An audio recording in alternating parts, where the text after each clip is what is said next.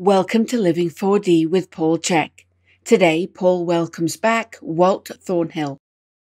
Hello, everybody. Welcome back to Living 4D with me, Paul Chek. In part 1 of Walt Thornhill and the Electric Universe, we got deep into the nature of the universe from the electric universe perspectives.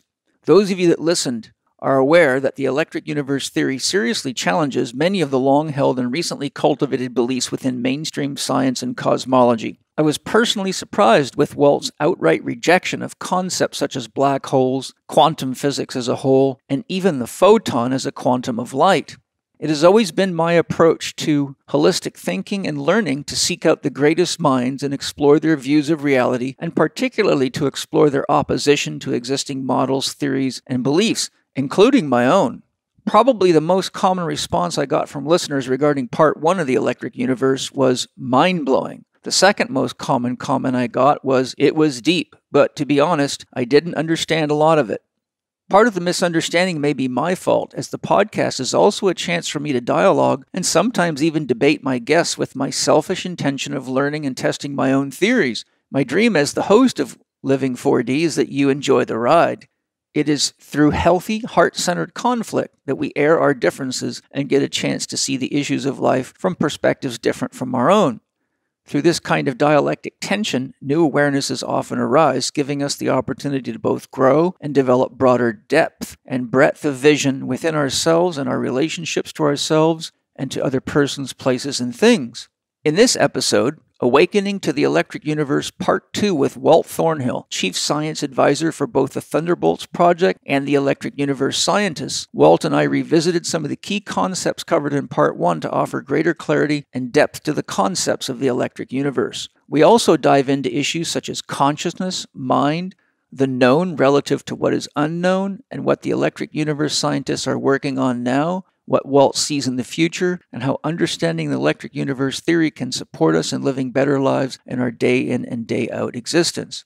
I had a fascinating dialogue with Walt, and I'm very excited to share this dialogue, which brings more clarity to our exploration in Part 1, as well as adding greater depth and dimension to our understanding of many of the concepts used in standard science relative to what the EU scientists, the electric universe scientists, have discovered. As you will soon hear, I won't let Walt off easy with some of his contentions, but he stood firmly in the fires of dialogue and left me even more inspired to learn more. I hope you have the same experience. I hope you enjoy this amazing dialogue as much as I did. Hi everybody, I've been absolutely digging my cold plunge tub. And unlike all the other cold plunge tubs out there, this one is very, very good looking and has a lot of unique features. And I have Mike Garrett here who will share those with you in a minute. Before I get to Mike to share these unique features, I wanted to remind you that yin means increased power or multiplication of power. And one of the things that I absolutely love is I'm a little tired or I want to speed my recovery after a workout. I jump in there for around 5 minutes at about 50 degrees and I get out of there feeling strong and vital. And I'll tell you what, it's one of the best anti-aging techniques I've ever used. But there's so many more features to the cold plunge tub that make it absolutely the badass tub out there for sure. So Mike, tell us about the unique features of your cold plunge tub. Sure. So it comes in that acrylic freestanding tub that's beautiful. It's going to last you a lifetime. We also have a hot tub feature. So if you add that to your order, you can turn your cold plunge into a hot tub at a flip of a switch, which is pretty cool. And a big one is the water filtration. So it constantly filters using UV, ozone, and a 5-micron carbon filter. What that means is you're just going to have crystal clear water all the time. And the tub is $39.90, and we do have financing options, which is 0% for 6 months, or you can pay $139 a month for 3 years. To get your cold plunge tub, go to thecoldplunge.com/pages/Chek and use the promo code Chek150 to get $150 off your order. I love it. Thank you, Mike. Hello, everybody. All of us at the Chek Institute are excited about our new Golf Performance Specialist online training program. I developed the Golf Performance Specialist program myself because there was no program in the world that offered a holistic, integrated approach to assessing the golf athlete and getting them balanced, healthy, and performing better. Through my career as a rehabilitation and performance specialist, I've worked with a long string of golfers that were injured and suffering performance plateaus that weren't getting results until I applied the integrated holistic approach I share in the Golf Performance Specialist program, which teaches you how to customize your programs to each individual's needs. Most of them, caught in the traditional mindset of trying to adjust swing faults by modifying their stance or buying new golf clubs, only spent thousands of dollars that didn't help their game. But after applying the principles and practices I teach in this program, came to fully realize that it's the golf athlete that plays the game, not the club. Not only does having this specialized training give you the skills to work with some of the most commonly injured athletes and enthusiasts, it gives you access to millions of people that have the finances to afford your expertise.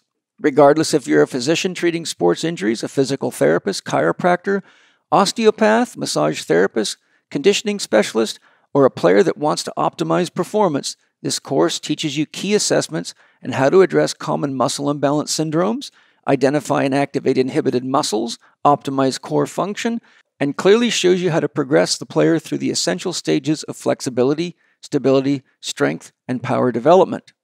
To order your e-learning course now, go to chekinstitute.com/GPS online. That's chekinstitute.com/GPS online. I know you're going to enjoy this course. It's very powerful, very holistic, and it works extremely well. Paleo Valley makes some incredible superfood bars that are a lot different than what most people think of as a superfood bar. I've got Autumn Smith, the creator of their superfood bars, right here to tell you about them. Autumn, what is so unique about your awesome superfood bars? Well, our superfood bars are unique because not only do they not contain refined sugar or GMOs or any of the freaky additives that you'll find in most bars or gluten or anything, but they're just whole foods. They're low in sugar. They're made with superfoods like ginger and broccoli and acerola cherry and collagen from grass-fed and finished animals, which we all know is like a fountain of youth. And so the best part about them, though, is probably the flavor. They come in chocolate and apple cinnamon, and we have so many more delicious flavors to come, and they're easy to put in your bag to feed for you with your kids. And I hope you love them all as much as I do. All you have to do to get access is go to paleovalley.com, and you can use the code CHEK15, that's lowercase CHEK 15, and you can get 15% off. And I hope you love them. That's awesome. And just so you know, that's PALEO Valley.com. And I know you're going to love Autumn's superfood bars. Well, hello, everybody. Welcome back to Living 4D with Paul Chek. Today, I'm excited to share Walt Thornhill again for part 2 of the Electric Universe. The first one was very interesting and exciting and deep. And a lot of the feedback that I got from people was that it was so deep, they had a hard time following it. So I thought this time I would revisit some of the concepts with Walt and try to break it down a little bit. I can't promise you it's going to stay too basic because we have to discuss things in a way that they have some meaning for us. So Walt, welcome back to Living 4D. Thanks, Paul, for the opportunity. My pleasure. I really enjoyed our first podcast together, and it was fun to listen to and put me into a lot of deep thought again. So it was certainly a very stimulating discussion. Good. Now, for those that didn't listen to part 1, you'll probably get a lot out of part 1 to set the context for part 2. Well, you're the chief science advisor for the Electric Universe and the Thunderbolts Project. Is that correct? Yes, I'm the author of the Electric Universe. My version anyway, but I'm also the chief science advisor to the Thunderbolts Project. That's where I got this started with Dave Talbot. He was the chief mytho-historian trying to work out what the ancients were trying to tell us, and I had to figure out what the dickens that meant. Yes. And I think it meant a lot from my studies of what you guys have put together, which is very cool. So hopefully we'll get into some of that because we didn't really get a chance to dive into that too much last time. And I think that's one of the most fascinating aspects of the Electric Universe model. Do you refer to it as a model? Yes, I would say in many respects it's a full-blown theory because I've made many predictions. Quite outrageous, some of them, and my score is better than anything coming out of the modern sciences. Okay, cool. So just for those that didn't hear part one and are jumping into part two, can you just give us an overview of the electric universe theory and why it's important for cosmology and our understanding of the universe, solar system, Earth, nature, and even our understanding of the human body? Yes. As somebody who's helping me work on my book, he said he's quite amazed at the breadth of material that I've actually covered.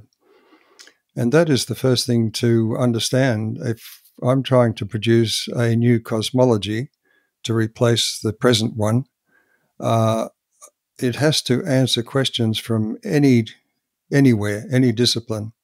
It has to have relevance to us as human beings, which is something the Big Bang certainly doesn't.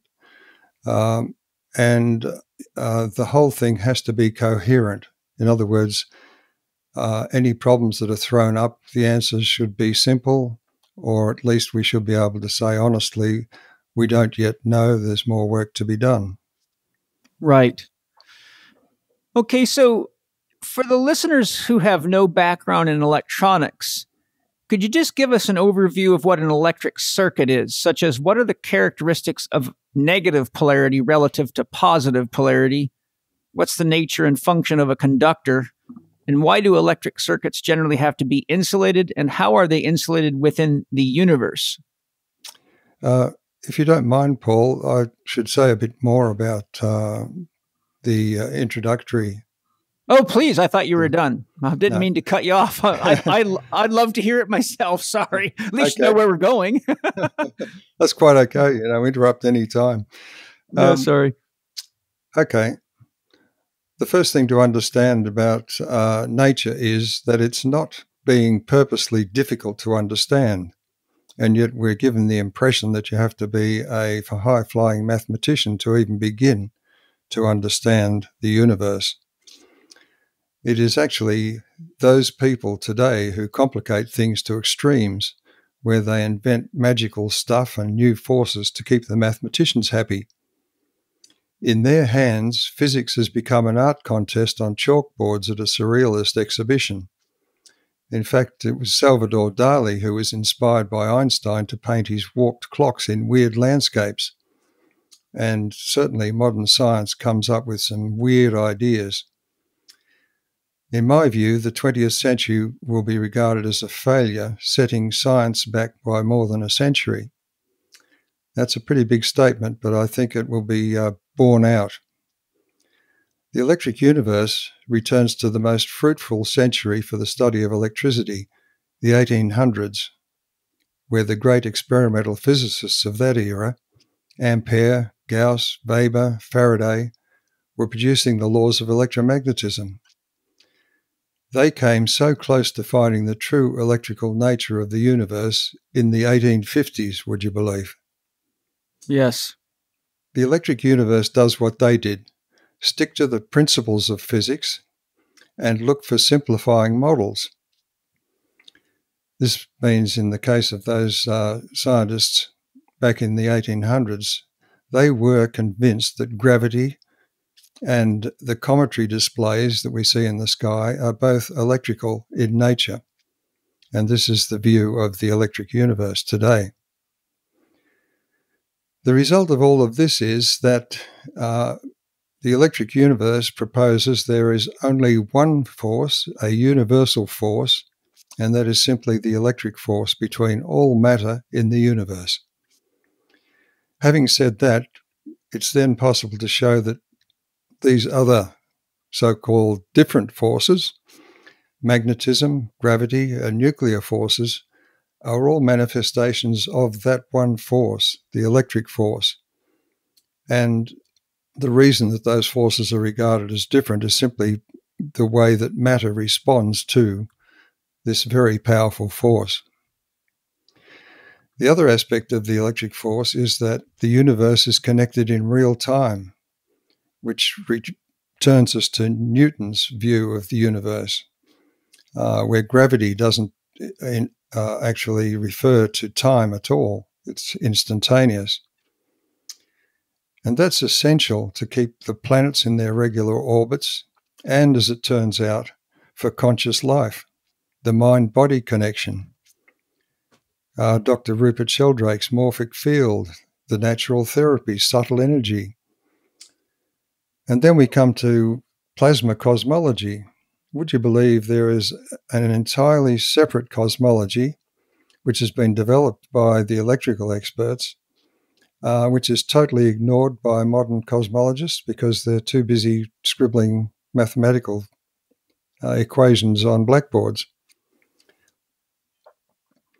And plasma cosmology shows that the magnificent spiral galaxies obviously don't obey gravity because they're driven electromagnetically. We're actually using the wrong model.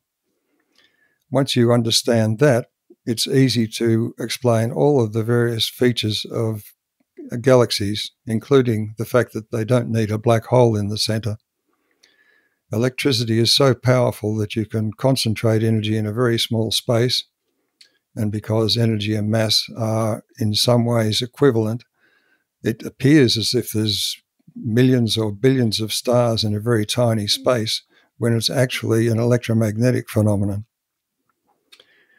The plasma cosmologists go further and say that star formation is also an electrical event, electromagnetic, like lightning in a plasma cloud in space. My version, the electric universe, says that planet formation also occurs at the same time and has produced all of those weird exoplanetary systems which puzzle scientists who say, hang on a minute, they don't look anything like our system. The electric universe expected and explains that. And then to top it all off, I've gone further than both Newton and Einstein and shown that an electrical theory of gravity actually works. And it shows that the stories that the ancients were trying to tell us about the planetary gods and their thunderbolt weapon were actually correct, and that the electricity does play a role even in our solar system when things are going somewhat haywire.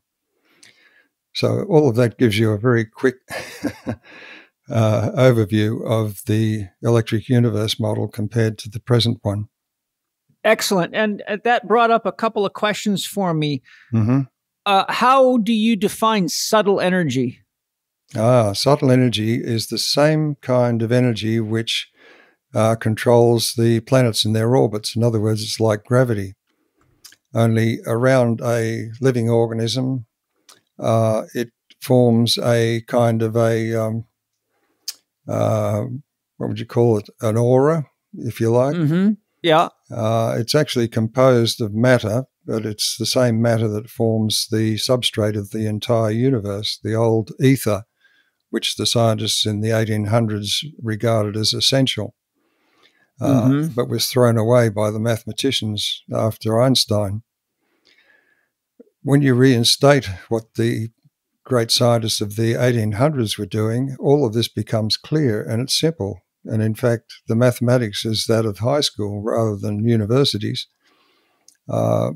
which gives you some idea that I think it's a good test of whether a theory is better than another.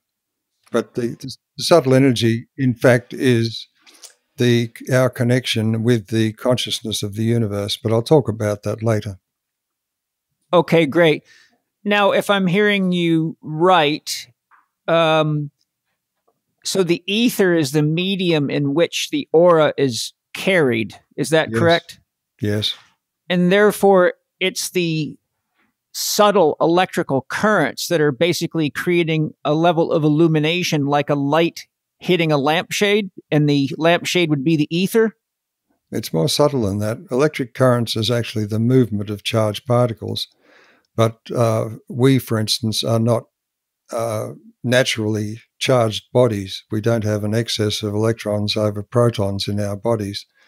The subtle energy works like gravity, which works between neutral bodies. The Earth and the planets are regarded as neutral. Of course, whether that's true or not depends on your point of view, but even so, it's not electrical interactions which hold the planets in their orbits, for instance. It's gravity, which is the interaction between neutral bodies. So this ether is actually talking to us in a much more subtle way than electric currents and radio waves. Okay. So when, for example, there's all sorts of measuring devices that measure subtle energies. And from my knowledge, they're measuring what would really be low voltage currents. What are you suggesting that we're measuring then when we're measuring subtle energy? I would suggest they're measuring what you might call Tesla's longitudinal signals, which many people have been experimenting with. He was using signals which are rather like, I can best explain it perhaps like the difference between signaling somebody else by pulling on a rope and signaling somebody by waving the rope up and down. Now, when you pull the rope, they'll feel that tug almost instantly. That's the subtle energy connection. The radio waves and all the other kinds of waves are like waving that rope up and down. It takes some time for that up and down motion to get to the other end.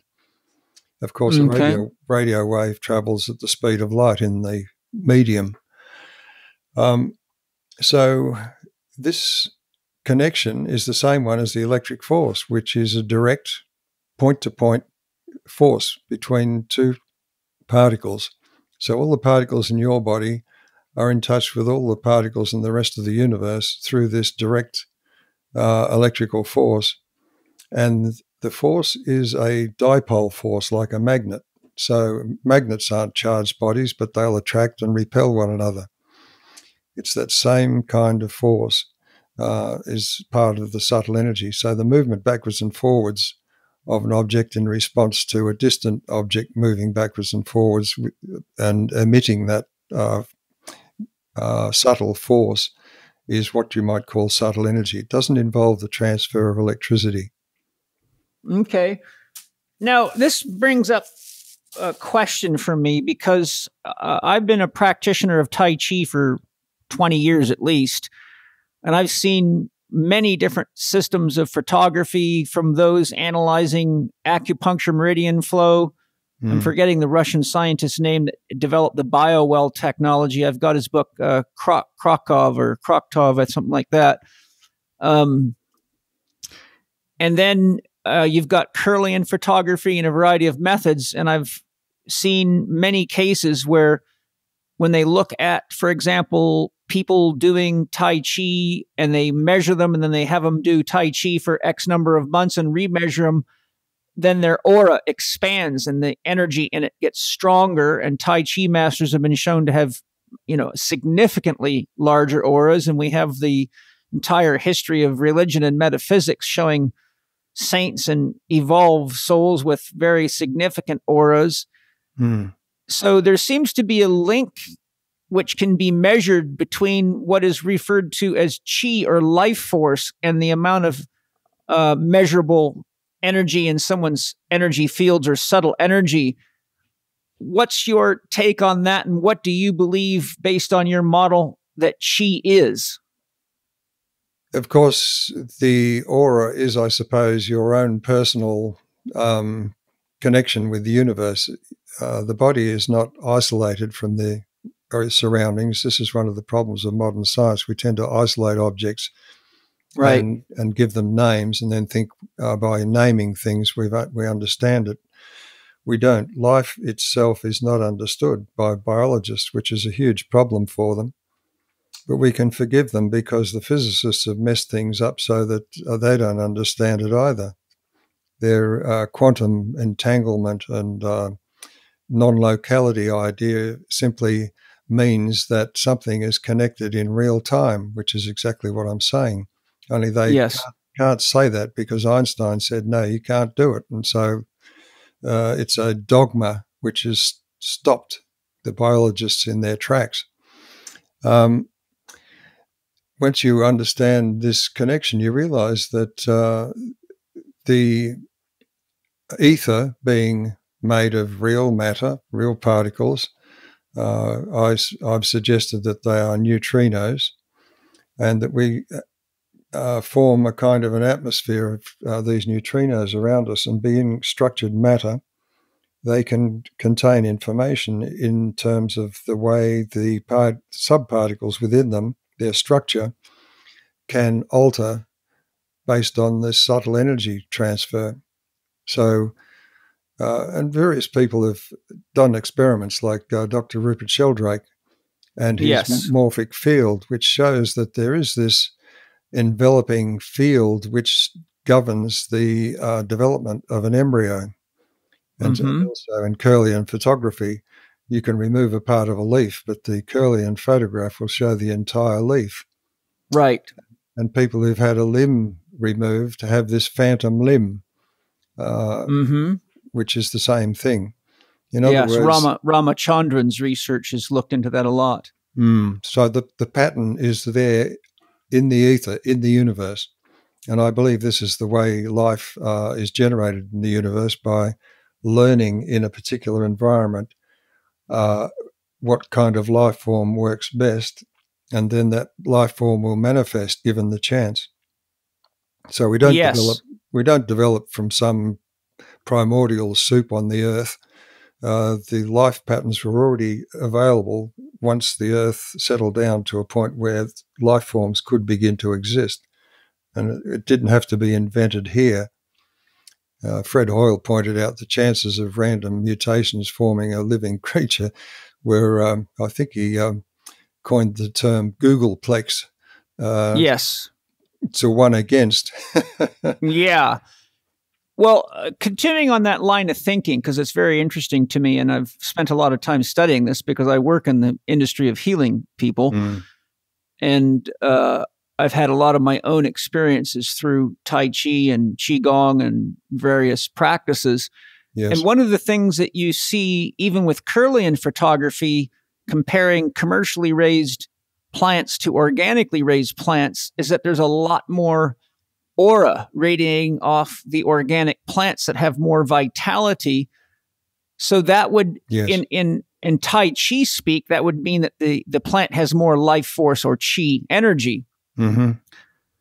So do you have a concept for how that energy is being produced in the organism that is producing that enhancement in Chi or life force or subtle energy? Well, there's a feedback mechanism between the organism and the life force, if you like, the rest of the universe, so that when that organism learns how to do something effectively, that information is available not only to its own aura, if you like, but to the rest of the universe. And this is something else that Rupert Sheldrake has shown, that you can train small animals in a laboratory in one part of the world, and once you reach a certain critical number of them who've learnt this trick, you'll find that it's easier to do in other laboratories. He's also shown that crystalline forms of new developed chemicals form more easily once it's been done in one laboratory.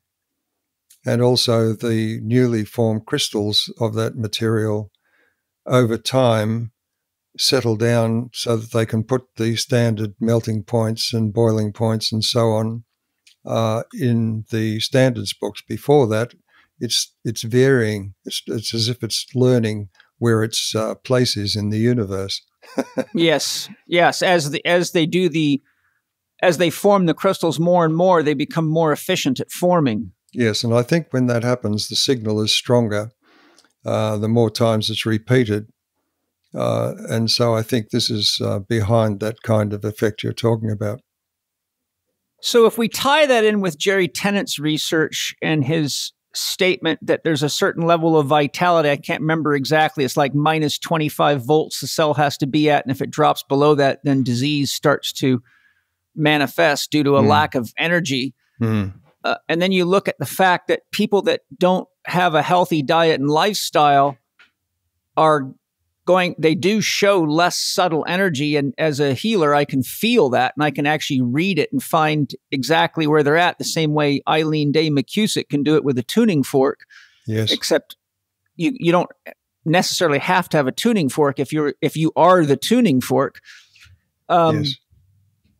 So what this is suggesting is that how one manages their diet and lifestyle has an effect on their biochemistry, which has an effect on the, shall we say, the total charge or capacity within the system, which then turns out to influence subtle energy and vitality. Does that fit your model? Yes, it does. Jerry Tennant's work is looking at the kind of measurable electrical effects in the body.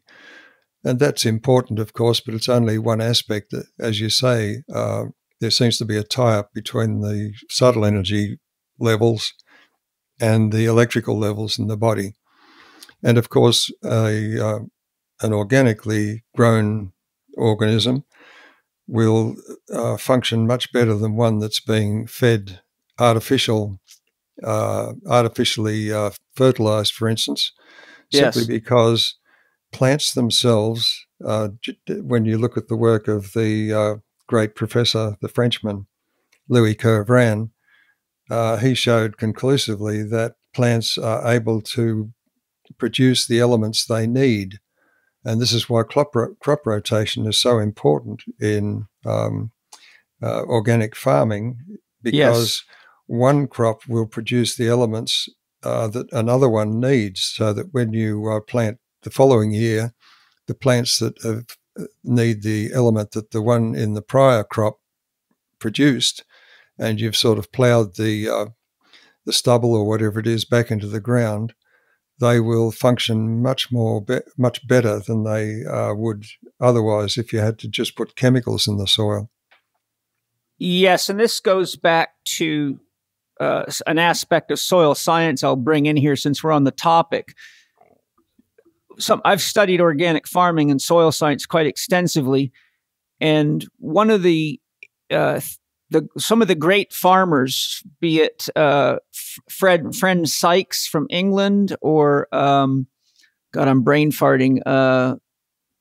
I'll think of his name, Sir Albert Howard, who wrote the book An Agricultural Testament.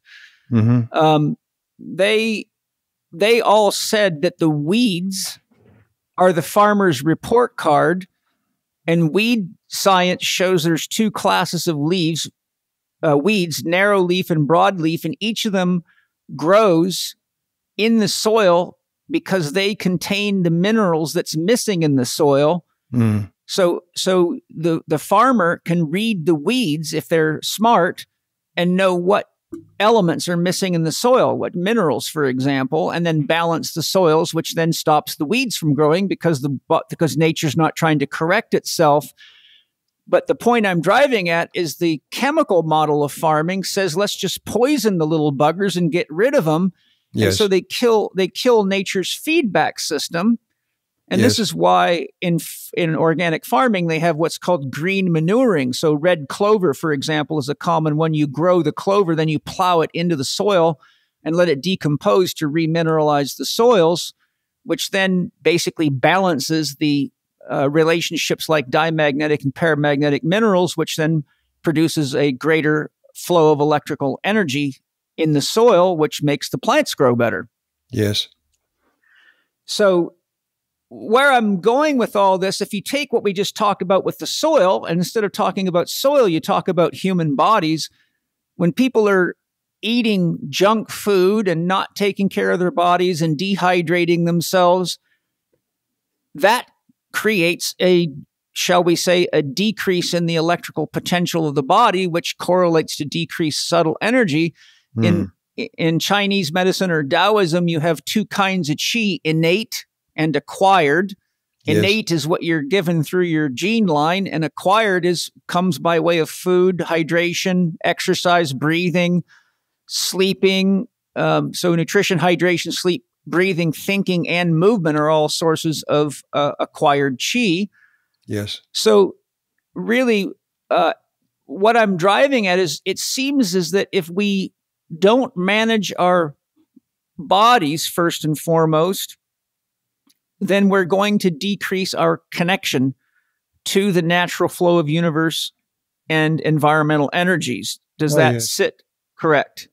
Yeah, I think the industrial era, the industrial revolution hasn't stopped, and we treat everything in a mechanistic way. And there are all these dogmas in physics which cripple specialists in other fields, and particularly in biology. The idea that you cannot have low-energy nuclear transmutations, which were proved by Louis Kervran and others. Once you've got that dogma in place, you can't see that these are the things that you must do to have a healthy environment for plants and animals. And so you throw chemicals at things to try and replace what's you think is needed. But the nature itself is far smarter than the scientists of today. And if you observe closely what's going on in these environments, either in the soil or in the water, in the air, then you are more likely to have a successful result. Instead of, this is one of the things about the electric universe model. It applies across so many different fields. And as my friends said, this changes everything. And it certainly does. Yeah. Are you familiar with the etheric field of the human body? Well, I suppose that's probably talking about what I was just talking about. In other words, the ether does form a part of a conscious organism.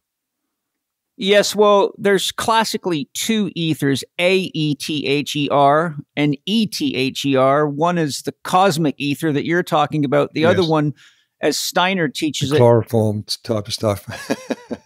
Well, yes, what the etheric field is the interface between the body itself, the matter of the body, and the subtle energy fields, such as the astral or the emotional field, the mental field, and what would be classically called the causal field, which then gets into the higher vibrational energies of the chakras. And last time I talked to you briefly about William A. Tiller's research and who'd done the math to calculate all these things, and these things have also been heavily researched and they're very well documented in the book, the Encyclopedia of Subtle Energy Anatomy by Cindy Dale, which is very, very complete and loaded with up-to-date science to back it.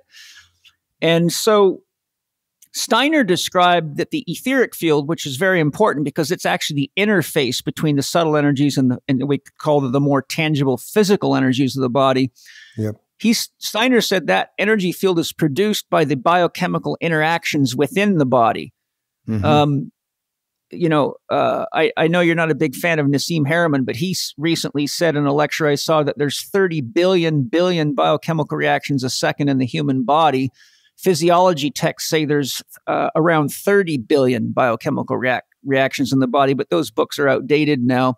But what Steiner was basically describing, and Steiner was also an alchemist, he was describing that if the balance of the elements within our body is distorted, then it decreases the vitality of the etheric field, and we begin to lose our connection to the information fields like Sheldrake's talking about, or any of these subtle energy fields that actually produce the aura, and basically was driving the point home that if your diet and lifestyle are not supportive of life, then you start losing connection to the cosmic forces that ultimately are there to keep us informed and alive and vital so that we can live a healthy, natural life like an animal would in its environment. You know, animals aren't smoking, drinking, and lighting forest fires to ruin their domain or poisoning themselves with chemicals. So I was just bringing that up because that seems to be the interface between Jerry Tennant's model and the subtle energies that we're talking about? Well, I think the people you mention all suffer from the fact that the science just isn't there to that they can refer to, simply because the physicists have lost the plot. You know, they don't understand the interactions between particles in the body.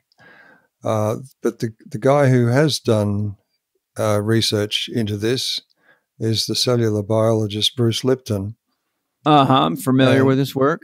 Yes, well, he shows that the intelligence, if you like, of a cell is on the cell wall in the form of the receptors and that, which receive signals and then send instructions to the workings, the nucleus and so on of the cell about what it wants. And the DNA is like a shop floor where it takes the instructions and produces what is required. Yes. Now, Bruce Lipton pointed out that in his research, there are, of course, receptors on the cell wall which respond to signals, chemical signals in the blood, hormones and things like that, and which can direct the cell to behave in certain ways. He said, but there are also many receptors that don't seem to be listening to what's going on inside the body, but are listening to what's going on in the surroundings. In other words, the rest of the universe. The environment. Yep. Yeah. So that's the interface, in my opinion. It has to be a subtle receiver, rather like one of the Tesla receivers, which can pick up these signals from the ether, the repository of the information surrounding us. So if you are damaging the cells themselves, then these receptors may be damaged or not able to function properly. And or clogged from toxicity and chemicals. Yeah, that's the sort of thing. Interference chemically, and this is where the paradigm of medicine fails, because it's not really there about health. It's about suppressing symptoms by interfering chemically in such complex interconnected systems that whatever they do, there are unintended consequences, simply because they're not dealing with it, the whole system holistically. So in my opinion, until such time as physics is put in place that can help these people, they've got they can't call on a scientific explanation for what they're discovering. And this is where the problem comes in, because the language they try to use is that of the particle physicists, quantum theorists and so on. And they use words which they don't define. Would you believe mass and energy are not defined physically in physics? Yes, I'm aware of that. And that's one of the things Nassim Harriman brings up a lot. Yeah, it's incredible. And yet here they're telling us about all of these colossal energy systems in the universe when they've got no idea what it is they're talking about. I made it very clear at the beginning that I had to define these things before we could get anywhere. And then the problem for Nassim Haramein and all of these people who are looking for the answers to the big questions is that the language they're provided with is largely meaningless. Okay, so this brings up a question for me, because obviously definitions are important, or you cannot have context or meaning, correct? That's right. So when you're talking about morphogenic fields, informing genes and informing the development and the learning behaviors, we're actually talking about the transfer of information from a field, the morphic field, to an organism which produces tangible changes in behavior. That's right. All of which indicate mind. Yes. So how does one define mind in the electric universe theory? Just a moment. If you look up the definition of mind, it's the element of a person that enables them to be aware of the world and their experiences, to think and to feel, the faculty of consciousness and thought. The thing is, it starts out saying the element of a person, but the element is not physically defined, and this is the problem. As I've said, consciousness is an attribute of the universe, and we seem to have a personal interface with our consciousness through the entire brain and the body. So it's not just the brain that's involved, it's the entire body. The brain is obviously designed to tune into certain signals which are involved with memory, and also logical thinking, being able to figure out, 1 and 1 is 2. But the entire body, to function, does so autonomously. We don't have to think about what the cells are doing at any given instant. That would be impossible. And once again, this consciousness operates through this instantaneous signaling of subtle energy, which means that like molecules in the entire body are in touch with each other in real time. There's no nerve signal delay. The brain and the organs in the body can all tune in and know what's happening in other parts of the body. And this is where you get your meridians, the acupuncture meridians and the chakras, and that you can understand that the body is organized in a way to transfer information throughout. And so you get these weird connections between different parts of the body. In acupuncture, you can have something wrong in your gut and you'll get a needle in your ankle or ear. That's right, exactly. Or tongue. Yes. Or your upper eye. Or yes, I've studied acupuncture a lot, and I'm actually licensed to give dry needle therapies as long as I have a medical doctor's prescription, and I've done thousands of cases. But there's a couple of other things here, since we're working on definitions. When I asked you for the definition of mind, you used 2 words that are not very well defined, because nobody's really sure what consciousness is, and no one has ever really given a very solid definition for what thought is. Yes, so that's right. in the electric universe model, what is consciousness and what is thought? Well, consciousness is necessary to have the universe to begin with, so it's a fundamental aspect of the universe. And I would say that the way to look at it is that, how should I put it? It is intention that is the mother of manifestation, of creation, creating something. And the intention must come from the consciousness which exists before, for instance, a creature is born or conceived. So it gives the impression that, we come not as blank slates, but incarnate consciously. Right. There's a heck of a lot of evidence for this. I've studied a lot of. I'm with you. I'm totally there. It still leaves the big question mark of what consciousness is. What you're sort of describing, the function of consciousness. That's right. Well, the consciousness itself has to be a repository of information which is organized in some fashion. And also it must be able to associate different ideas, if you like, different bits of information. Now, the brain seems to be involved in that, and the results, I think, are saved not in your memory, but as Rupert Sheldrake has pointed out, the memory appears to be beyond the body. In the field. It's not, in the morphic field or in a field, yeah. That's and right. So, yeah. go ahead if you have more. Well, this is the thing. As far as I'm concerned, the electric universe model answers some very deep questions in ways which can give birth to whole new areas of study and break down the important thing is to break down the barriers of specialties, because specialism is a terrible medieval type guild arrangement where you set up barriers to entry, and then once you've established yourself, it's all a power struggle.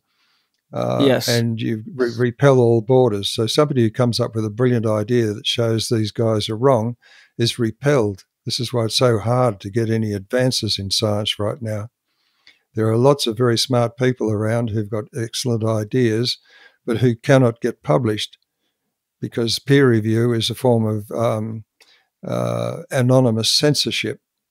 Yes, it is, yeah. By those who hold the keys to the gate of these ivory of their towers. Dogma. Yeah, exactly. I mean, we are very poor at doing science and better at making up stories to cover our asses, if you like. Yeah. A couple of questions are arising here. Bentov described consciousness as the total flow of information in any system, which is a way of looking at it. And it almost fits what you're saying. If you're talking about the universe, then consciousness would be the total information flow in the universe, which would be, yes. To quote your Wheeler quote, Google massive. Yeah, that's right, a Googleplex. Yeah, it'd be a Googleplex. And some of the scientists I've read have basically said that, the amount of information in the universe is like inconceivably large. But well, we don't know the extent of the universe, so that's inconceivably large too. Yes, and so then we have this interesting word thought, because when people are measuring electrical activity of the brain or the changes in the brain with functional MRIs, they often make the distinction that they're actually measuring thought, but they're not. They're measuring the response of a physical organism to thought. That's right. And thought can't be thought without consciousness, or you wouldn't know you were thinking. So thought seems to be directly related to consciousness, and thoughts are flows of information, which obviously have energy. There would be no change in the cells of a brain or a body. And we know from psychosomatic studies, we know from psychoneuroimmunology, and from just being an observant therapist, that when people have negative thinking or depressive thoughts or self-defeating thoughts or a poor self-image, that it also decreases the life force in their body. And that too creates obstructions to the flow of energy and also diminishes their aura and is correlated with disease. So where do you feel that thought fits into the electrical universe? Well, I actually wrote a few notes about consciousness to begin with. And present science seeks the connection between neurons in the brain as the origin of consciousness. But it's like tracing the circuitry of a computer. It won't necessarily tell you how the thing is programmed. No. Once again, it's a hangover of the Industrial Revolution mechanistic way of looking at a problem. What's missing is the electrical connection of all things in real time. And as I said, Einstein's speed limit of light is the roadblock to advancement there. Yes. And that, as I said, our bodies are connected at a more subtle energy level than light to what we're observing at the instant it is happening. I've often used the analogy of a top tennis player returning one of those massive serves. If they had to rely on the light signal and the transfer of information via nerves to respond, they'd be standing there with the racket held high in the air when the ball's long gone. Yes. The tennis player reacts as if they are a part of a system which involves the ball, their racket, and their behavior all at the same time instantly. And that is... this is sort of plain before your eyes, and yet here we are. We're told how the nerves carry the signals and our thought is carried by the nerves and so on. I would say that the thought is also a part of this universal consciousness. It taps into and uses it as well, because in some ways, when I said earlier that you're not born as a blank slate, we come pre-programmed. Well, where's that program? Where is the thought, the intention that you came with? This opens up a whole Pandora's box of ways of looking at things and the possibilities. And I think it also opens up the idea that we should look at children when they're growing up and look at what their interests are closely, because those interests are often intuitive. I mean, you've seen these people who have been successful in life, and they say, when I was 4 years old, I just wanted to do so-and-so. I wanted to be a dancer. I wanted to be a singer. I wanted to be something. And you've got to ask yourself, well, where did that come from? And the fact that they're very successful obviously means that they seem to have been born to do just exactly what they ended up doing. You know, that's the origin of true happiness, is to actually feel that you've come to the planet, you've made a difference in other people's lives, and you've achieved what you came for.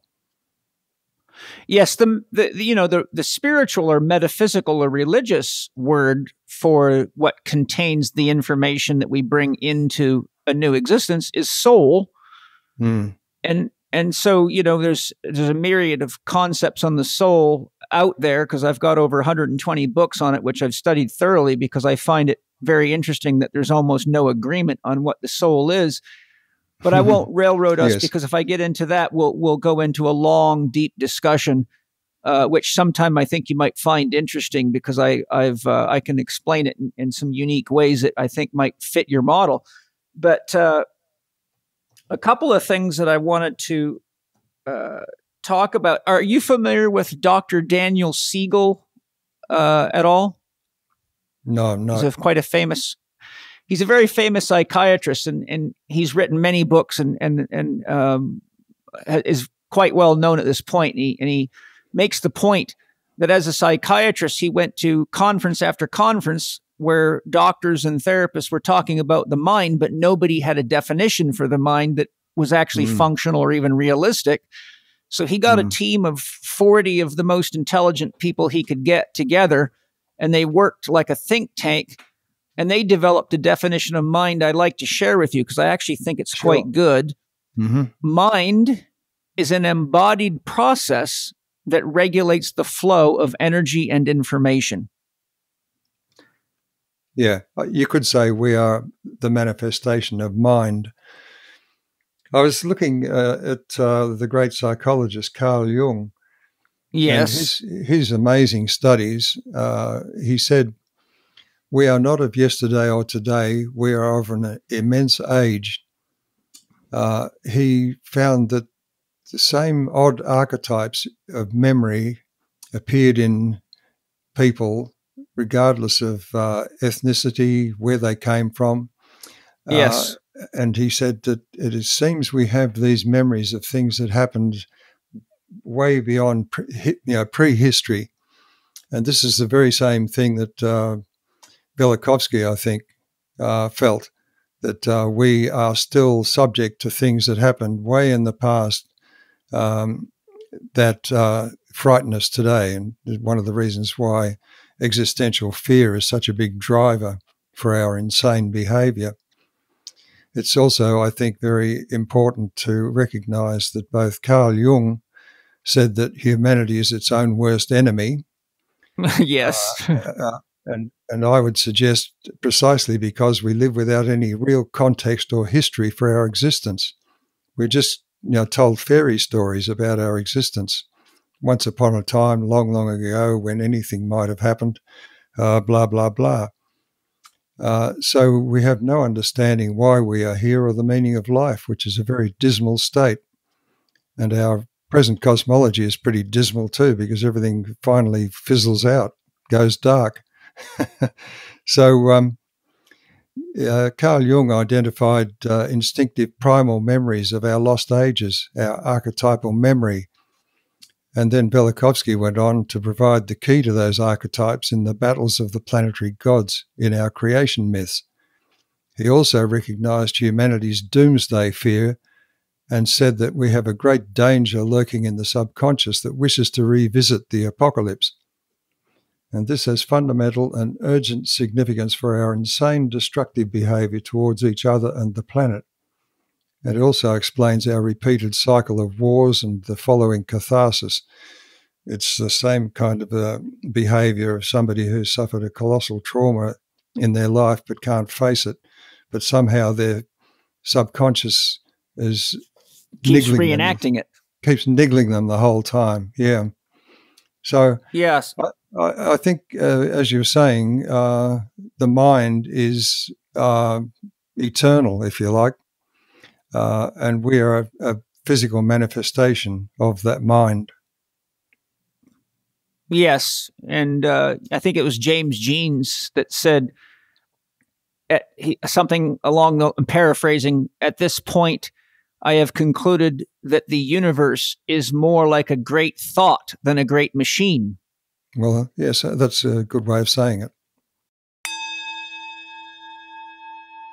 Hi, everybody. I imagine some of you are finding that your mind is not as sharp as it was, or that you can't seem to remember things as well, such as the last page you read in a book, or the key points from a meeting you just attended recently. Do you feel that your brain is taking longer to come online, or that your thinking gets muddled or fuzzy when you've got a lot to get done? If so, Organifi Pure may be just the magic you need. A key ingredient in Organifi Pure, called neurofactor, showed a significant impact on brain-derived neurotropic factor, which has been widely reported to play a critical role in neuronal development, maintenance, repair, and protection against neurodegeneration. The certified organic combination of herbs and Organifi Pure not only enhances mental clarity and promotes brain-derived neurotropic factor to stimulate the development of new neural pathways, it aids in enhanced digestion, which is important because many cognitive problems are symptoms of poor digestion. To get your Organifi Pure and shop their amazing product line with your Living4D discount, go to Organifi.com, that's Organifi.com, and save 20% on any of their products using the code capital C, capital H, capital E, capital K 20. That's Chek 20 during discount. Enjoy. Hi, everybody. I've looked into magnesium supplements in my many years as a therapist and found, unfortunately, most of them are junk. Until the day Wade Lightheart handed me his magnesium breakthrough from Bioptimizers, which is a very, very specialized product that they did a lot of research on. Wade, I'd love it if you could tell us a little bit about what makes magnesium breakthrough so unique and so potent. Well, number one is that we realized that different types of magnesium are absorbed by different parts of the body. So we tested virtually every magnesium product there was on the market, and it came down to 7 different ones that produced the best aspects or best effects over the broadest amount of people. We combined them without any weird excipients or, some of the chemical agents that other companies use. We don't use any of that stuff. And we combined it with humic and fulvic acid as well as B6 to make sure that it's absorbed and utilized by the body. That's excellent. I really love it because one of the things I love about all your products is I can actually turn people on to them. They buy them, and I've never had a single person say to me, those products don't work. Everybody that I know has continued to buy Bioptimizer's products to enhance their life. Where can people get it, and what's their discount? Just go to www.magbreakthrough.com/living4D and put in your coupon code Paul10 and you get a 10% discount. And of course, everything has a 100% money back guarantee. You can't get better than that. Enjoy. Did you know that Symbiotica means harmony? And you're really likely to enjoy my podcast with Shervin Jaffaria, the founder of Symbiotica.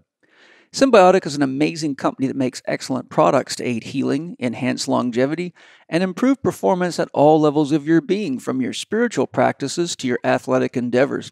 I highly recommend you go to Symbiotica.com and check out their top-notch organically sourced products that include excellent tasting supplements like their Synergy Vitamin B12, which elevates energy naturally, to their Shilajit minerals, which help you better regulate your hormonal system. Their biocharge activated coconut charcoal is an excellent detox support and removes toxins and poisons from the body quickly and non-invasively. Their organic longevity formula is one of my friends and students' favorites. They rave about it. I really enjoy their Regenesis liposomal glutathione for its amazing antioxidant powers, which is really helpful for anyone that enjoys vaporizing tobacco and herbs like I do. They also have great immune support products, water filtration options for drinking and showering, and some cool clothing and more. When you go to cymbiotика.com and use your Living4D discount code, which is capital C, capital H, capital E, capital K, 15 on checkout, you get 15% off anything they sell, and you won't be disappointed. Enjoy Symbiotica. Well, Walt, these are great explorations. Thank you for entertaining my questions. I really appreciate that. You said something earlier that I wanted to loop back to. You were talking about gravity, and you were mentioning that the concepts of gravity don't really account for what we see in the universe. And what I'd like to ask is, I've seen several documentaries now where physicists have created levitation machines. And so in your model, being that in an electric circuit, there's a north and a south, and that from what I remember from our first discussion, gravity is related to the electric charge in the universe. Is levity then something equivalent to a north on north or a south on south relationship in a magnetic field? Or how do you in your model account for the differences in what you're seeing in the solar in the galaxies, for example, where you're saying what I'm hearing, I might be wrong, that gravity doesn't account for it? There must be some sort of a levitational force. Well, in the case of galaxies, the plasma cosmologists have shown by both experiment and theory that the formation of those spiral arms and the motion of the stars rotating like a solid disk instead of as the planets do in our solar system under the force of gravity. The inner ones move fast around the central object and the outer ones move much more slowly. In the spiral galaxies, the outer stars move much too fast to be held in orbits about the center by gravity. And so they've had to invent extra invisible matter. Yeah, that's right. Invisible matter just placed where it's needed to save the theory. And this is typical, when the mathematicians find that their maths doesn't work, they just go back. They don't wipe the board clean and think, hang on a minute, have we got the right model? They add embellishments to what was already there, and so it goes on. We're at the point now where there's so many barnacles on their models that they're in danger of sinking. But so the plasma cosmology is already well established amongst electrical engineering types and those working in high energy plasma labs. And I've got the textbook on the subject, really, Anthony Peratt's Physics of the Plasma Universe, which is quite a brilliant, detailed work.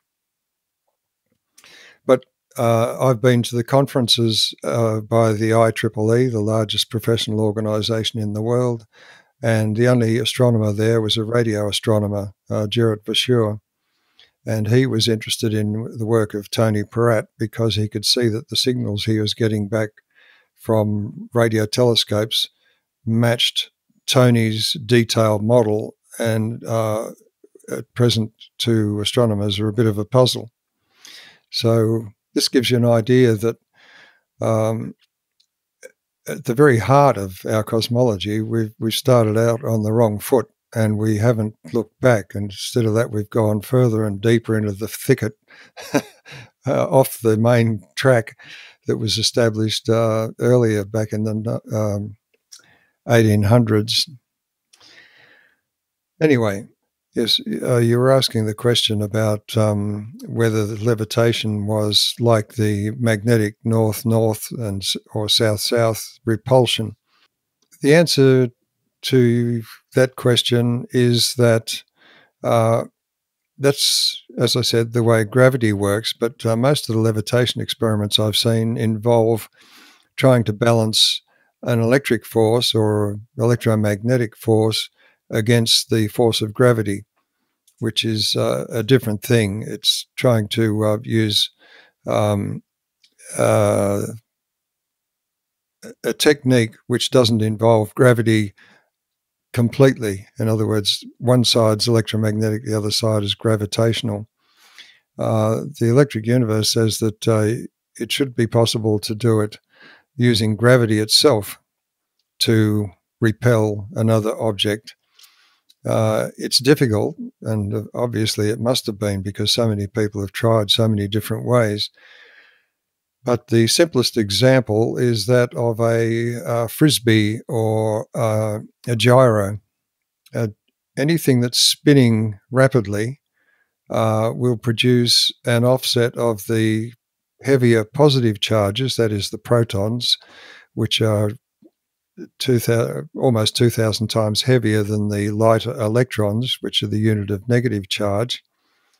So if you spin something, the heavy positive charged particles, the protons, will tend to move strongly towards the periphery of that spinning object.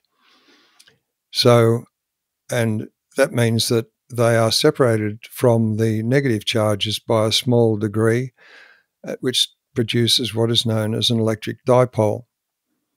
Now, both magnetism and gravity are electric dipole forces, which is the kind of electric force you can have from neutral matter, which produces a measurable force. I mean, anyone who's tried to push two powerful magnets together with the same pole facing each other will understand that this force is considerable. Powerful, yes. Yeah, in the case of gravity, it's very much weaker simply because what we're talking about here is the particles inside a proton and electron. And this is important. It's not the actual proton and the electron being shoved aside slightly. That's the start of it. What that means is that every atom has its heavy positive nucleus offset from the center, which turns each atom into a slight football shape, with the football, the pointy end of the football, if you like, pointing radially outwards from the center of the spinning. That means that the interior of each atom then has an electric field in it, and that electric field inside the atom is quite strong, and it has an effect on every proton and electron in the atom. And the electric universe model has structured particles, not the rubbish that we're taught by quantum theory with quarks and other impossible particles inside them. They are structured just like the atom. So each proton and electron is like a tiny atom, and it suffers a slight offset of the particles just in the same way. And because they're charged particles, it means that this force is daisy-chained between them, even though they're of opposite charge. And they all add up so that by the time they reach the outer edge of this object, it is an appreciable force acting outwards, and it's equivalent to the gravitational force. So this is the same thing that causes people who live on the equator to feel less gravity than those who are closer to the poles, simply because the radial acceleration of them around the Earth is sufficient to offset gravity to some degree. In the case of a frisbee and a gyro, the force of gravity is pointing down towards the center of the Earth, but the force from the rest of the universe that's pushing inwards on the Earth is coming from all directions. And this means that the attachment of the object that's spinning, the outer edge is actually attractive towards the rest of the universe. It's also attractive to the Earth, but there's a difference in the configuration of those two forces, which means that the object will tend to lift. Now, this is why they spin rockets or projectiles to maintain a higher trajectory, because they offset gravity to some extent. It's why a frisbee is so effective, particularly the ones that are just a ring rather than a complete object, because the centrifugal force is strongest at the perimeter of an object. So if you have a massive ring spinning, it will tend to maintain altitude and go much further than one which is a complete disk. All of these things are showing anti-gravity effects. There's the other famous one shown by Professor Eric Laithwaite at a Royal Society lecture in London some years ago, one of the famous Faraday lectures, which were normally broadcast by the BBC. And in that, Eric Laithwaite showed the strange behaviour, anti-gravity behaviour of gyros, which is quite obvious to the audience, but the scientists had no explanation for it. So what did they do? They didn't show that BBC program that year, but it is now great. But it is now available on the web if you look it up. Eric Laithwaite. I mean, this is typical. There are at any time on the Earth a small handful of people who are real scientists, those who are prepared to go wherever the evidence leads them. And then there are the others, the journeymen, the ones who have been trained as technologists rather than scientists, who don't know how to ask questions or don't know how to phrase them in such a way that they might even begin to find an answer. And that's what we do in our universities and our education systems, unfortunately. We train technologists, and you can see that every day from these experts who give opinions on things which is totally unrelated to anything else, so an expert in one field is misled by an expert in another field, and the whole thing becomes a Chinese whispers. Chinese whispers, that's right, and the results are nonsense. Yeah. It's very sad. It's very sad to watch with this pandemic, because that's exactly what we're seeing. Totally. Totally, yeah.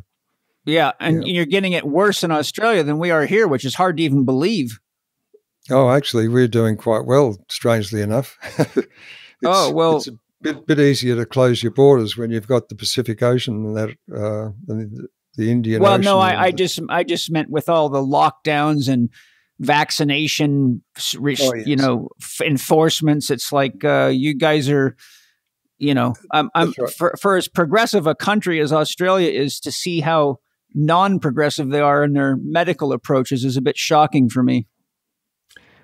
Well, the medical profession is very strongly controlled by the snake oil salesmen of today. They've had a field day because they're only interested in what technology sells, and exactly not about health at all. And that's or truth. Typical of snake oil salesmen. If I could loop back a touch, I found your description of the nucleus of the atom, if I got you right, was shaped more like a football and less round. Was I correct on that? Yes. When it's distorted, the nucleus is offset from the center.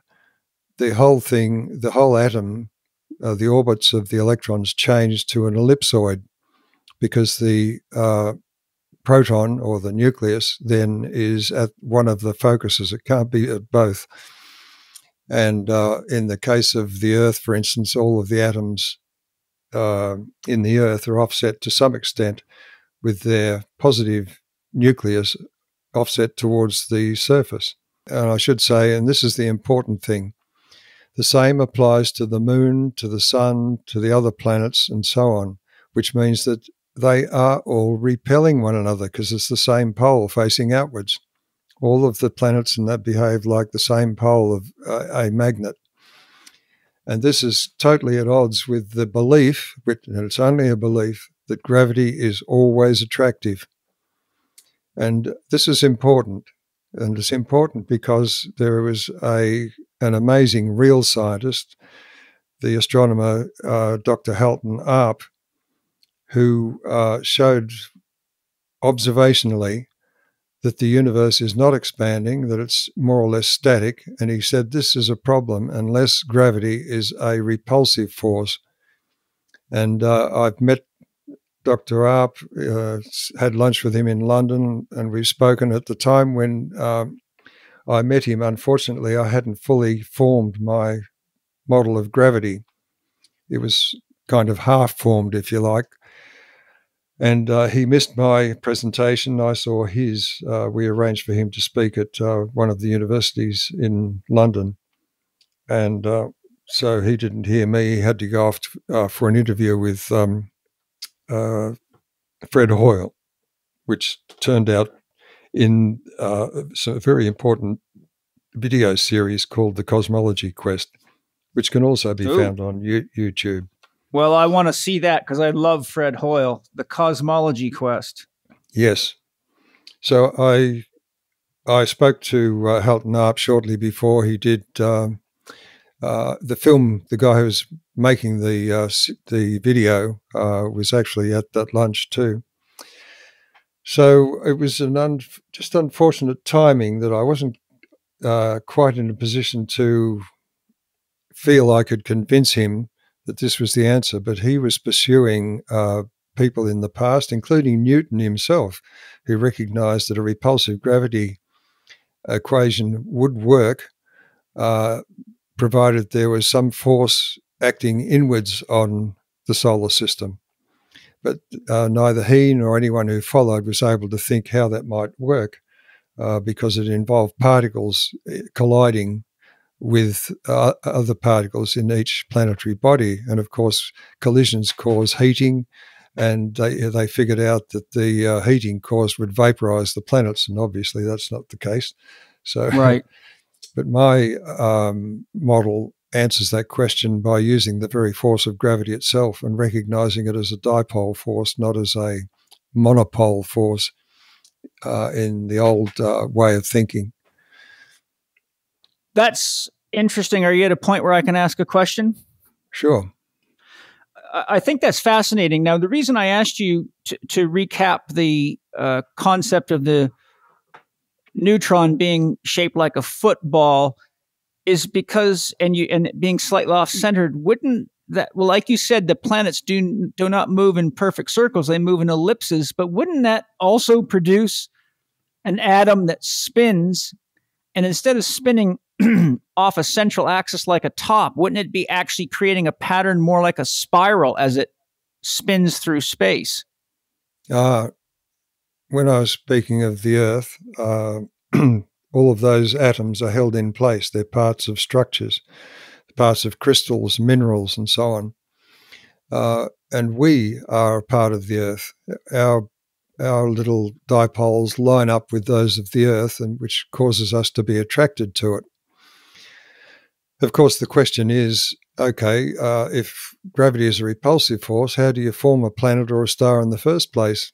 Well, the plasma cosmologists showed that the electromagnetic force, which is far more powerful than gravity, does the job for us. And so once these objects are formed, the gravity is then an intrinsic part of each of those objects, all of the celestial bodies.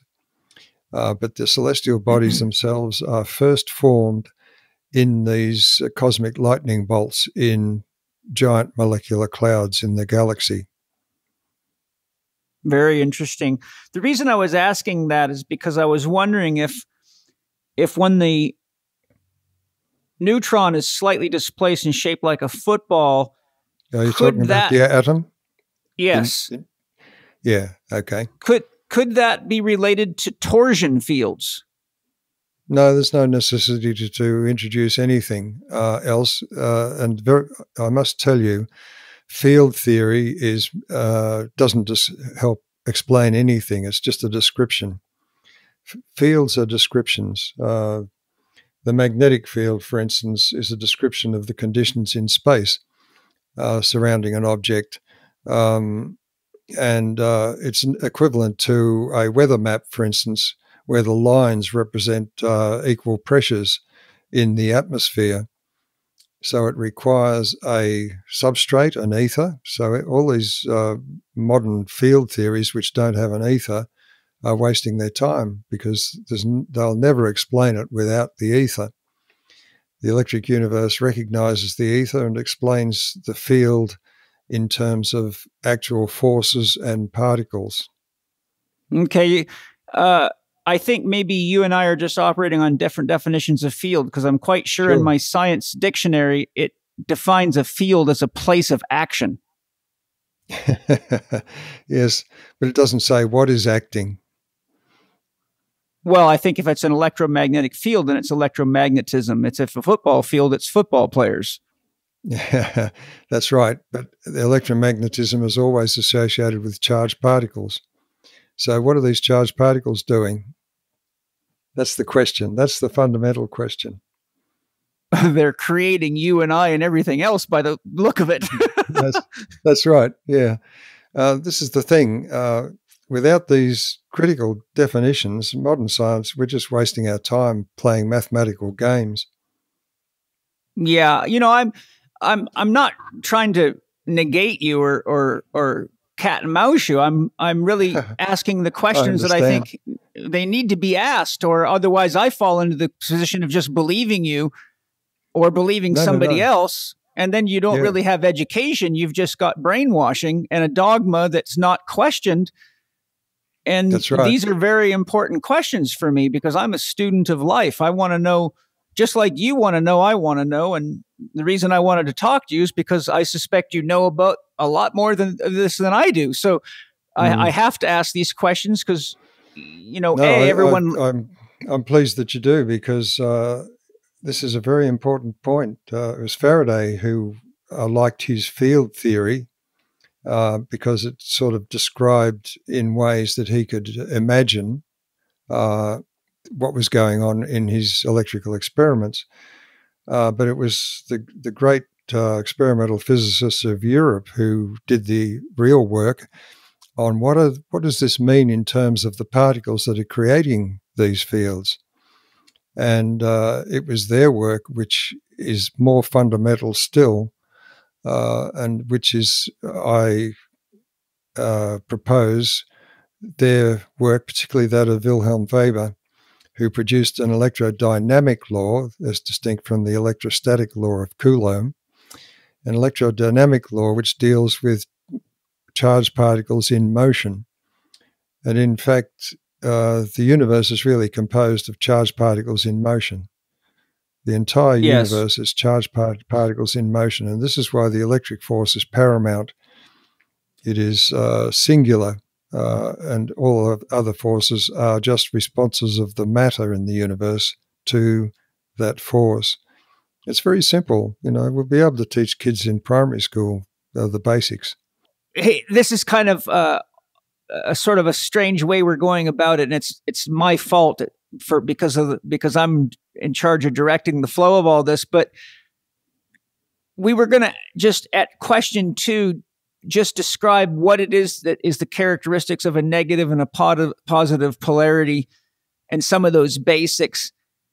Maybe it's fine if you don't mind just to give a quick sort of dictionary definition of that, so that people that hear it can at least put some context to some of the things we're talking about if they don't understand that. Yeah, okay. You've got the questions. So the first one is, what are the characteristics of a negative polarity relative to a positive polarity? The difference in polarity of a battery or a power supply is that in the case of the negative polarity, there is a surplus of electrons available. And at the positive polarity, there's a deficiency of electrons. So as soon as you connect a circuit to it, the electrons will try to rush from the negative to the positive. This may seem a little confusing at first, because originally the convention was that the current flowed from the positive to the negative terminal. But since it's the electrons that are able to move, it's actually the electrons that are doing the work. Right. When I was in electronics school, the way they taught us to remember it is something very simple. They said, just remember positive sucks. Well, that's a good way of thinking of it, yeah. Yeah. So now I know these are rudimentary questions, but I just want to make sure people can have a little context. What is the nature and function of a conductor? Well, metal conductors have the free outer electrons of the metal atoms. In other words, those electrons easily move from one atom to the next.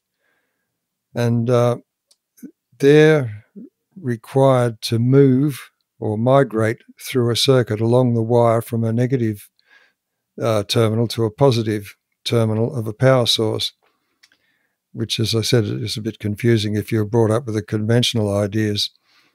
But it's the movement of electrons, and it's the acceleration of electrons from one atom to the other, which generates the surrounding magnetic field. Now, when I say field, remember, we're talking about the neutrinos.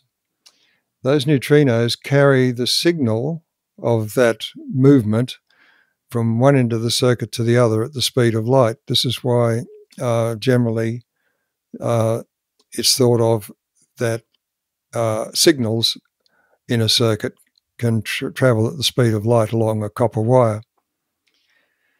The electrons themselves move very slowly, however, and even something like running a heater or a toaster, the electrons are moving in probably centimeters per hour, to give you some idea. In space, it's different.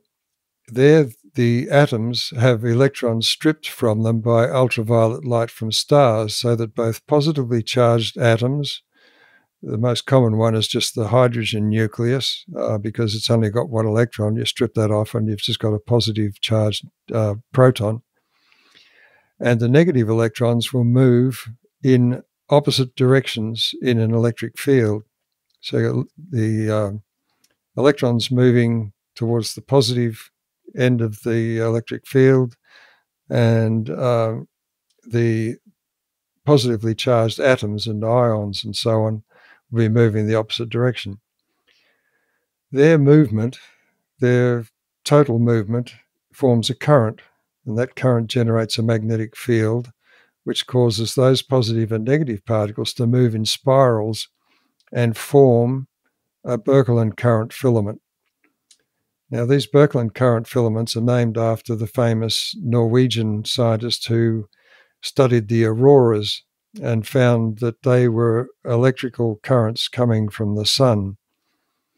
Of course, this wasn't believed until recently, when finally it was acknowledged that there are currents in space.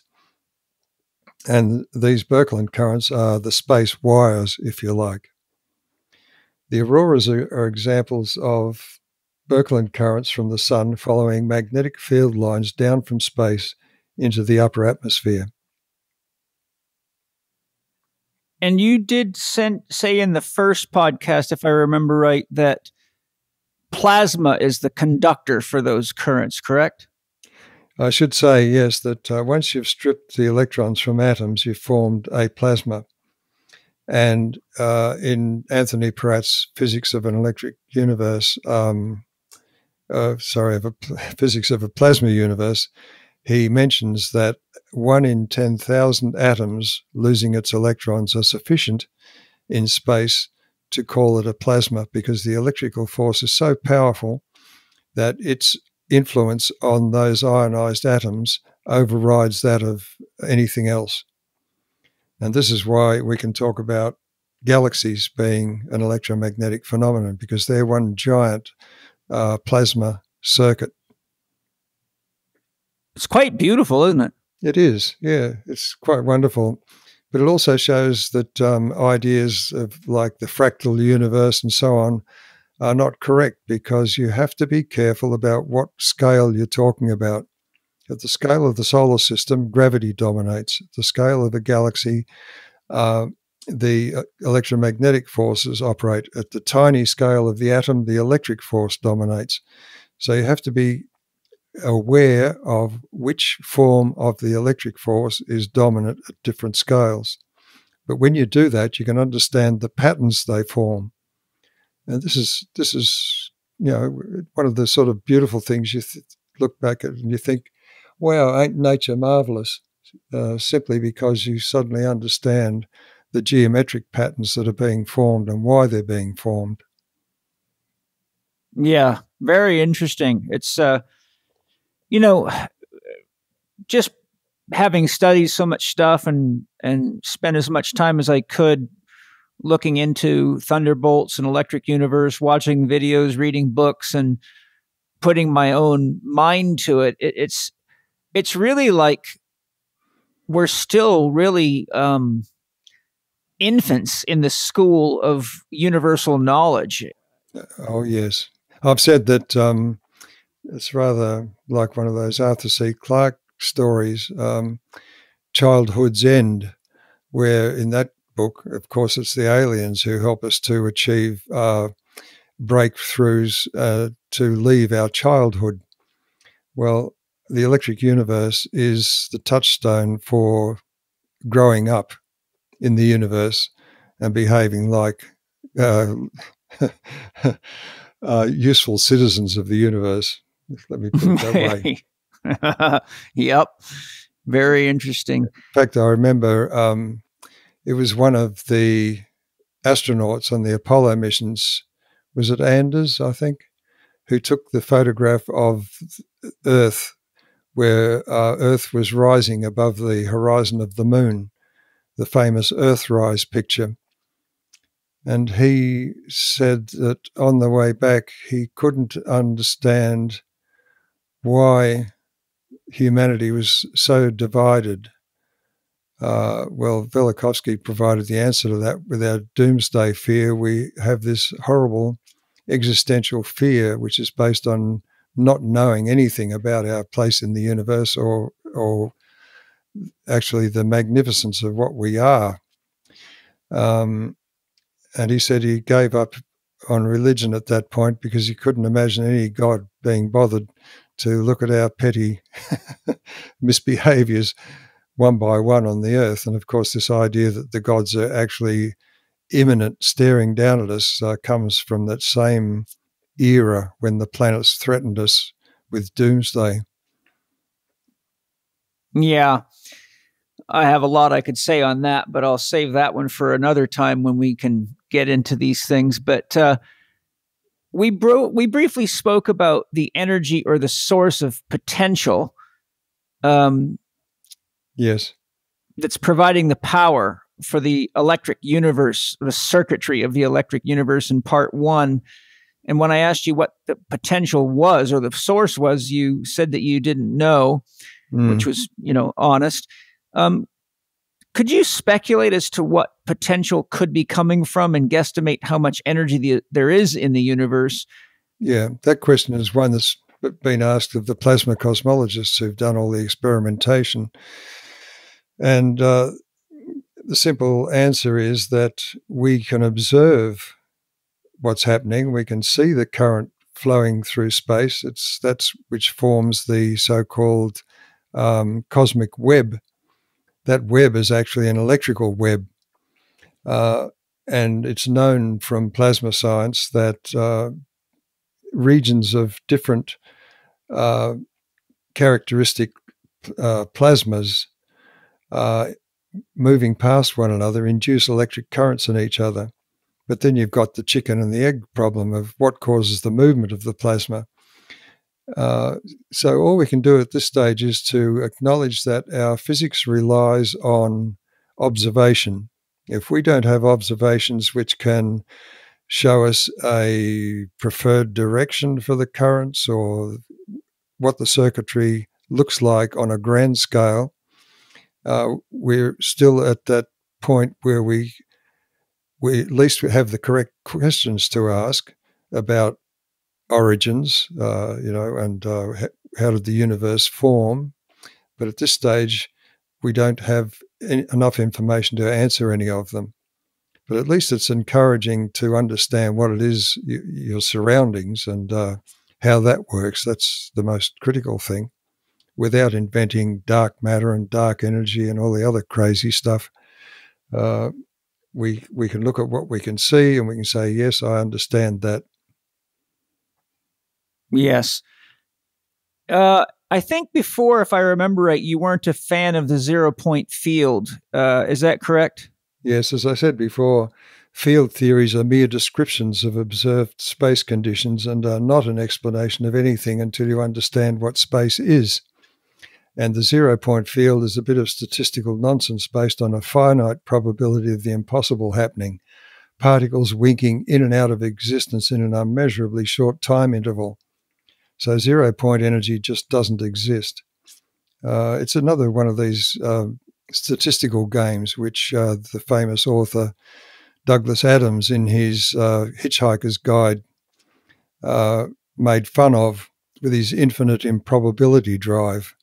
Mm-hmm. Yeah. Where they pick up somebody who's been tossed out of one spaceship by another one that's traveling on the infinite improbability drive. And I thought that was brilliant because he saw through this game of using statistics to try and pretend you're doing physics. Yes. So you see, I added a question there since our last discussion. I'm curious, how does the Casimir effect fit into this electric universe model and or potentially as a source of expressing the potential that's there?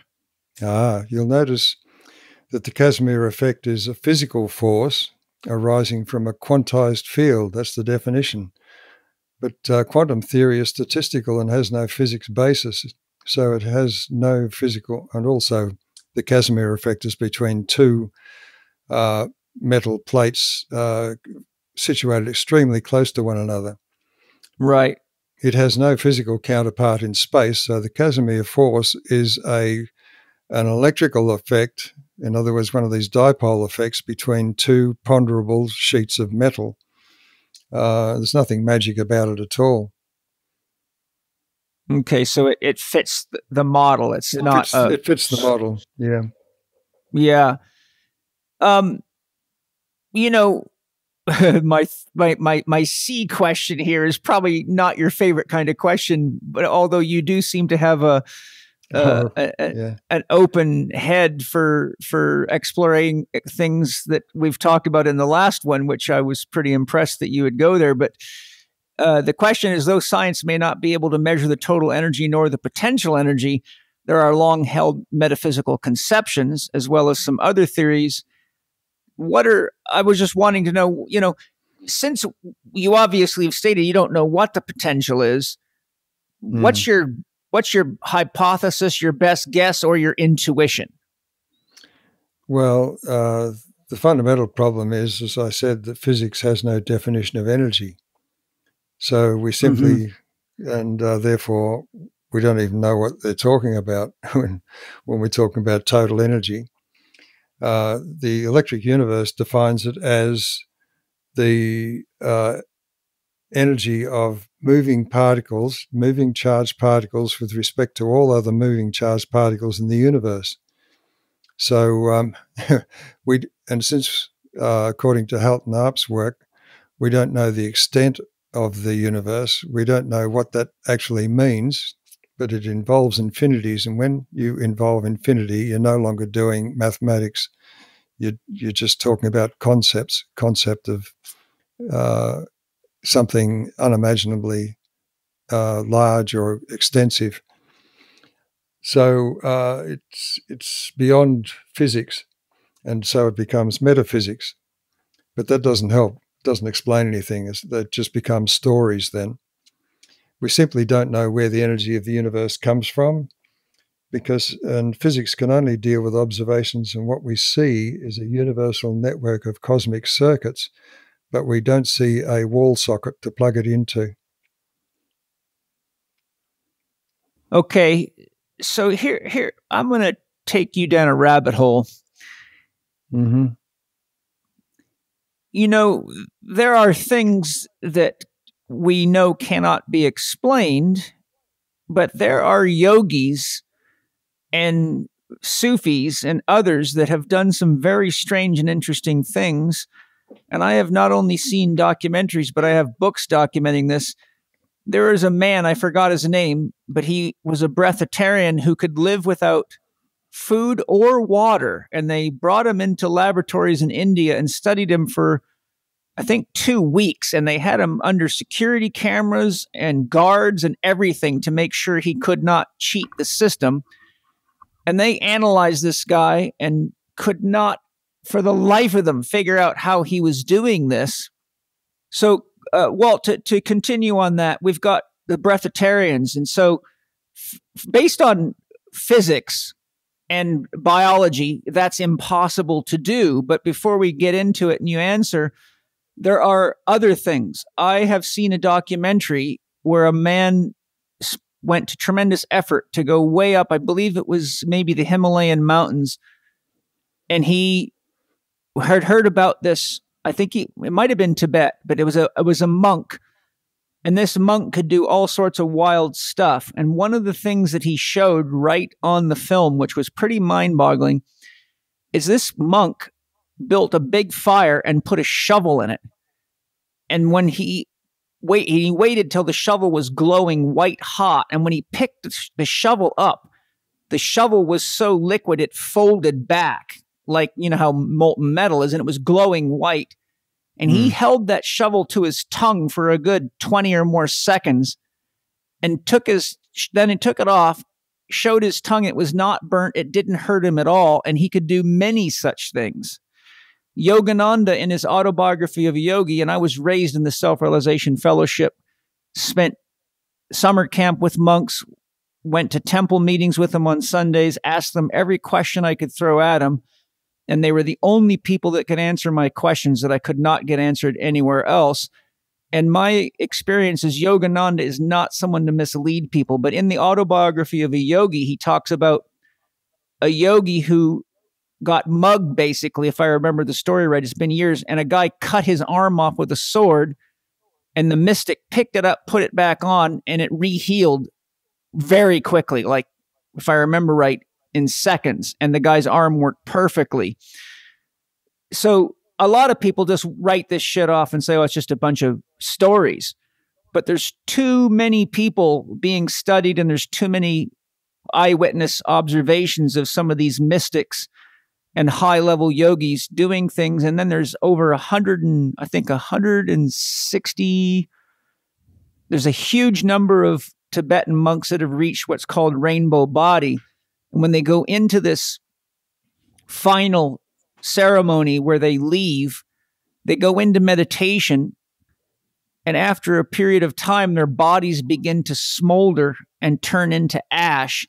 And as it's happening, a rainbow type energy is created. And then they're still able to communicate with people that are perceptible enough to talk to them and explain some of these things. But they go through years and years and years of training to reach what's called the rainbow body.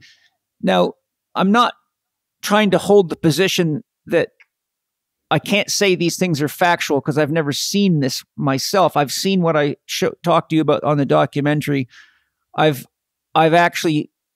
know for sure that there's people out there that can use their own chi and light bags on fire and light things on fire with their own life force energy. But this study in India on this breatharian was hardcore science. And the point I'm getting at is all of these people in every single case say they draw their power to do this from God, from that which creates the universe, that which is behind the universe. And that they all explain that the universe is really, well, for lack of a better term, it's the illusion. Because ultimately, what God is can't even be encapsulated by matter. So this leads back to whatever potential is. So really where I'm trying to go is there's too many of these reports, and there's people like this breatharian that have been studied, and they're drawing off a source of energy science cannot define. And I'm not asking you to be objective. I'm asking, what is your intuition? What do you feel is the best explanation?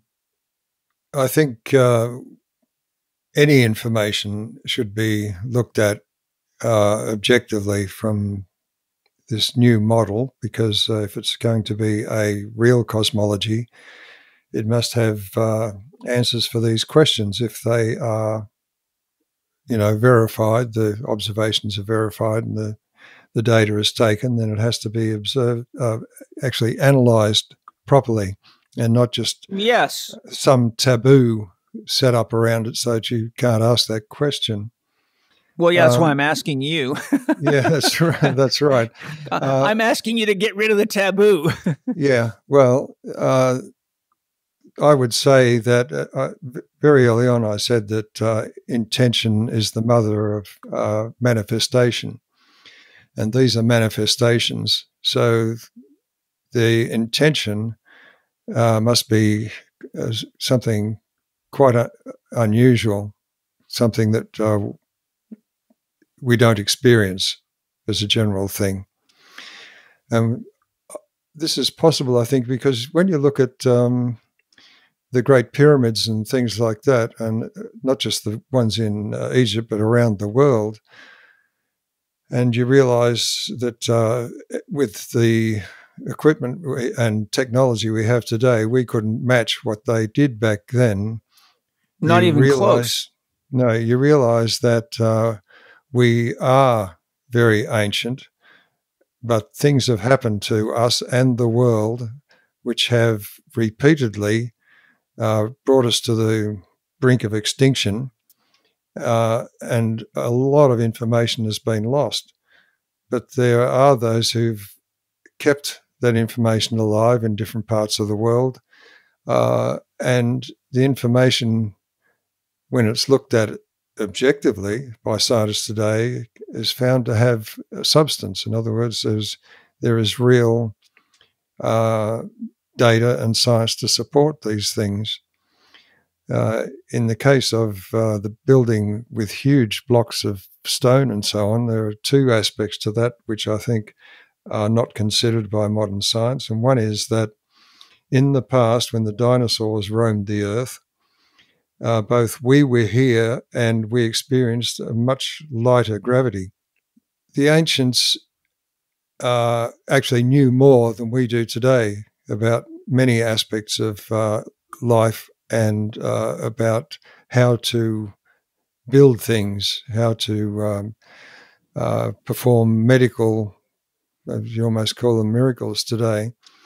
Right. How to use the natural world, because nature provides everything we need. It's just a case of having the wisdom and wit to find those things, not to try and outwit nature, because you'll never win. Well, it's like trying to, as the old saying goes, a watch can never figure out its maker. That's right, yes. So I think in the case of the breatharian, for instance, the work of Louis Kervran showed that biological enzymes are capable of transmuting elements. Now, if that's the case and your intention is focused enough to be able to motivate enzymes to create the things that you need to continue living without actually consuming anything, apart from certain aspects of yourself, then that maybe could explain that particular experiment that was done with the breatharian. In the other cases... So you're talking about transmutation of elements. Yes, in other words, the things that person needs to sustain life can be produced by the body by changing the function of the enzyme activity within the body. That's just the thought that comes to me. But at least when you stop saying, no, it can't happen, it's impossible, you should not stop the person who says it is possible from doing it. Exactly. How true is that? Yeah. Well, I think I'm an example of that with the Sapphire Project. I was told by the expert plasma physicist that what was happening was impossible. And I said, Right. well, Very good. Right before your eyes. Yeah. Yeah. There's a great quote by Audrey Hepburn. She says, nothing is impossible. The word itself says, I'm possible. Yes, that's a good way to drive progress. I want to interject. In my library, I have a lot of extensive research in soil science, and there's some research from 50s and early 60s, if I remember right. But they did a comprehensive analysis on soil to determine everything that was in it. They weighed it. Then they planted a tree in it, and they let the tree grow till it was quite big. And interestingly, when they took all the soil out, they took the tree, separated it, and reweighed the soil, it had not lost any weight at all. And when they analyzed the elements that were in the soil, there were many new elements that had been created by the tree that were not there in the beginning. Yes. The conclusion is that somehow that tree is growing without consuming the elements of the soil and is adding elements back into the soil, which goes against, Western scientific logic. Yeah, scientific taboos. Yeah. Yeah. No, that's exactly what living systems can do. They are able to bring two elements together, two atoms of different elements, in such a way that the so-called Coulomb barrier, which is not a barrier at all, it's an electrodynamic barrier, which means that it changes at high frequency. So if you can tune the two elements to come together at the right time, they actually attract one another and merge and form a new element. This is actually something that happens all the time in electronics. They call it quantum tunneling. Well, remember, right. Quantum physics is not physics at all. It's just statistics. So it doesn't explain a damn thing.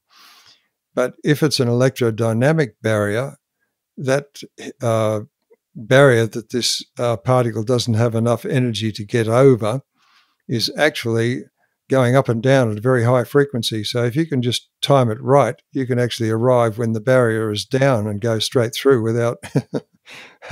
without any impediment. I mean, it's so simple when you look at it that way, but the quantum physicists like to make it sound like magic so that they have some exalted position with their mathematics and their crazy models to maintain their status, so to speak. I understand what you're saying, but I want to also be fair to the quantum physicists, because I've probably studied 200 books on quantum physics, and the range of mindsets, gestalts, and opinions amongst them is as wild as it is in religion.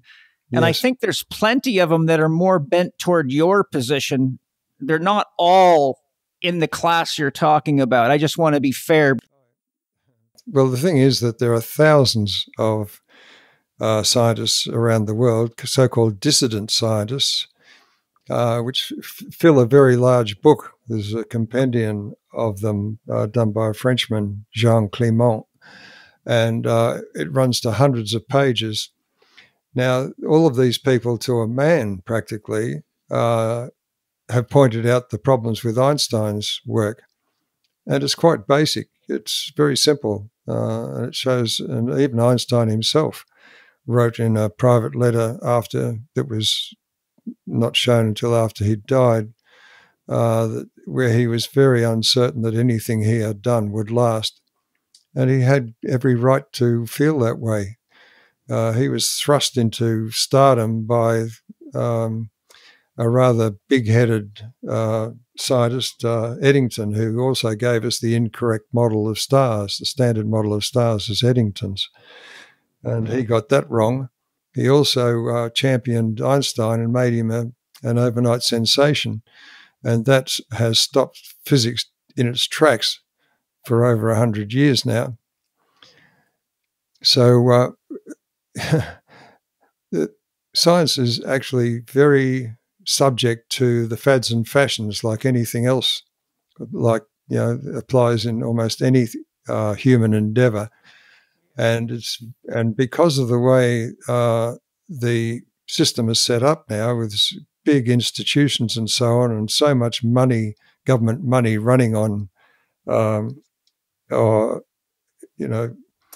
based on their so-called expertise, that trying to upset that is like trying to turn the Titanic around. But the icebergs are out there. Yes. We talked earlier, you mentioned the word mysteries, and really myths are attempts to explain mysteries. And I think, like we were talking about earlier, and one of my questions was, where do you feel we're at with what we know relative to what we don't know? And I suspect your answer was there's a lot more we don't know than what we do know. Wouldn't that be a safe assumption on my end? Sure. Yep. You're talking about myths and that, of course. The work that's being done right now is Dave Talbot, my close colleague and co-founder of the Thunderbolts Project, is producing his definitive series, Discourses on an Alien Sky, on the Thunderbolts YouTube channel. In my work, while working on the definitive Electric Universe book, I'm interested in the question of why is the positive proton nearly 2,000 times more massive than the negative electron, given their origin from ether particles, the neutrinos. So that's an interesting question. Ido Karl and James Sorensen are working on the structured atom model, which shows that the nucleus of an atom does not contain neutrons, and it doesn't require the strong force. All it requires is the standard electric force.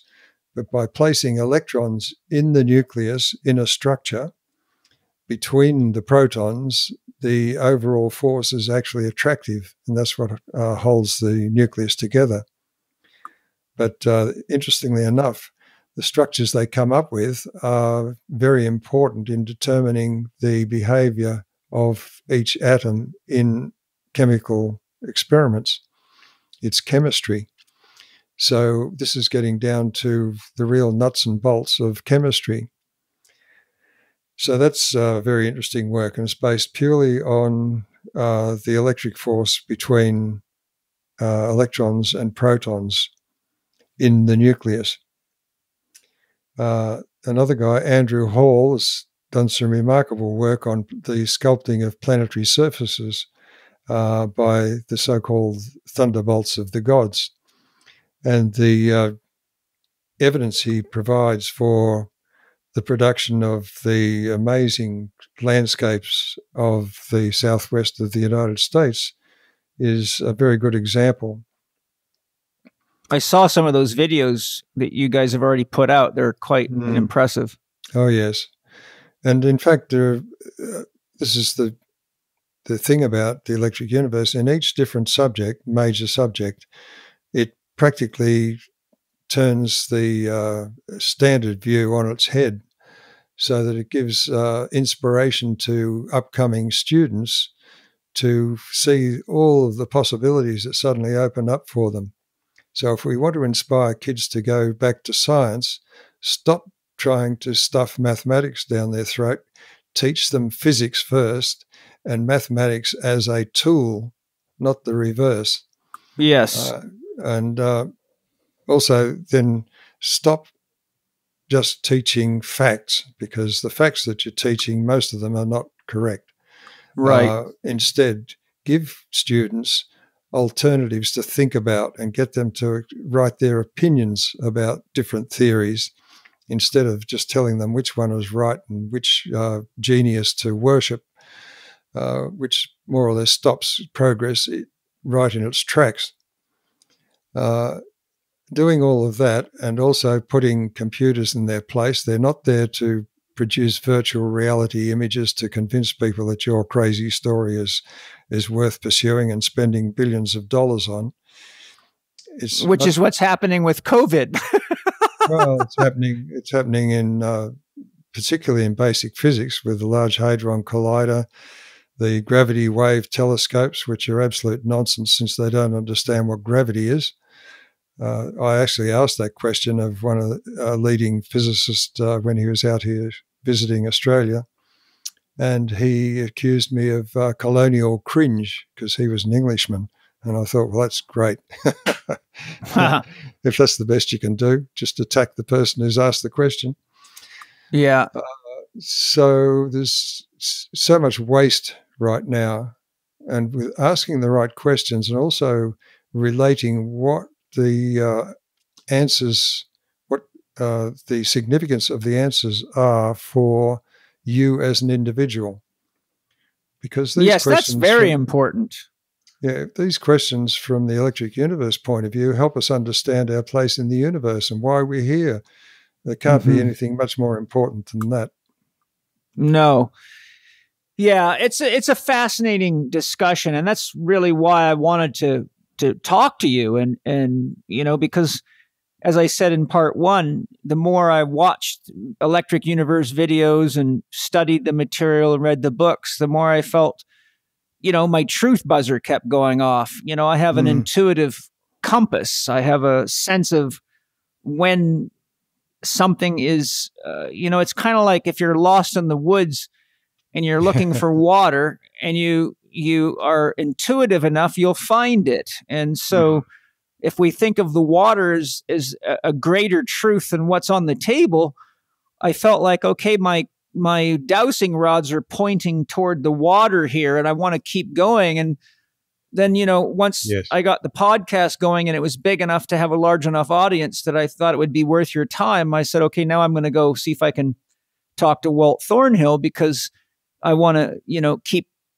see if I can keep tuning my compass in the right direction and share that with as many people as possible. Because at the end of the day, if what our two podcasts together have done is open people's minds to a lot of the stuff they're taught just isn't true, doesn't make sense, is really propaganda and propaganda for profit and the attempts to maintain an establishment that's putting money in the hands of the few.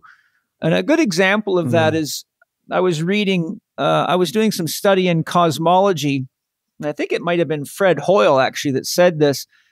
He said that nobody that's studying cosmology with a theory that does not fit Bible Big Bang or the Bible cosmology, no one can get a grant unless their research is supportive of the Bible. And he felt that this religious influence on science had held science back, but a huge amount. And so religion and science never separated.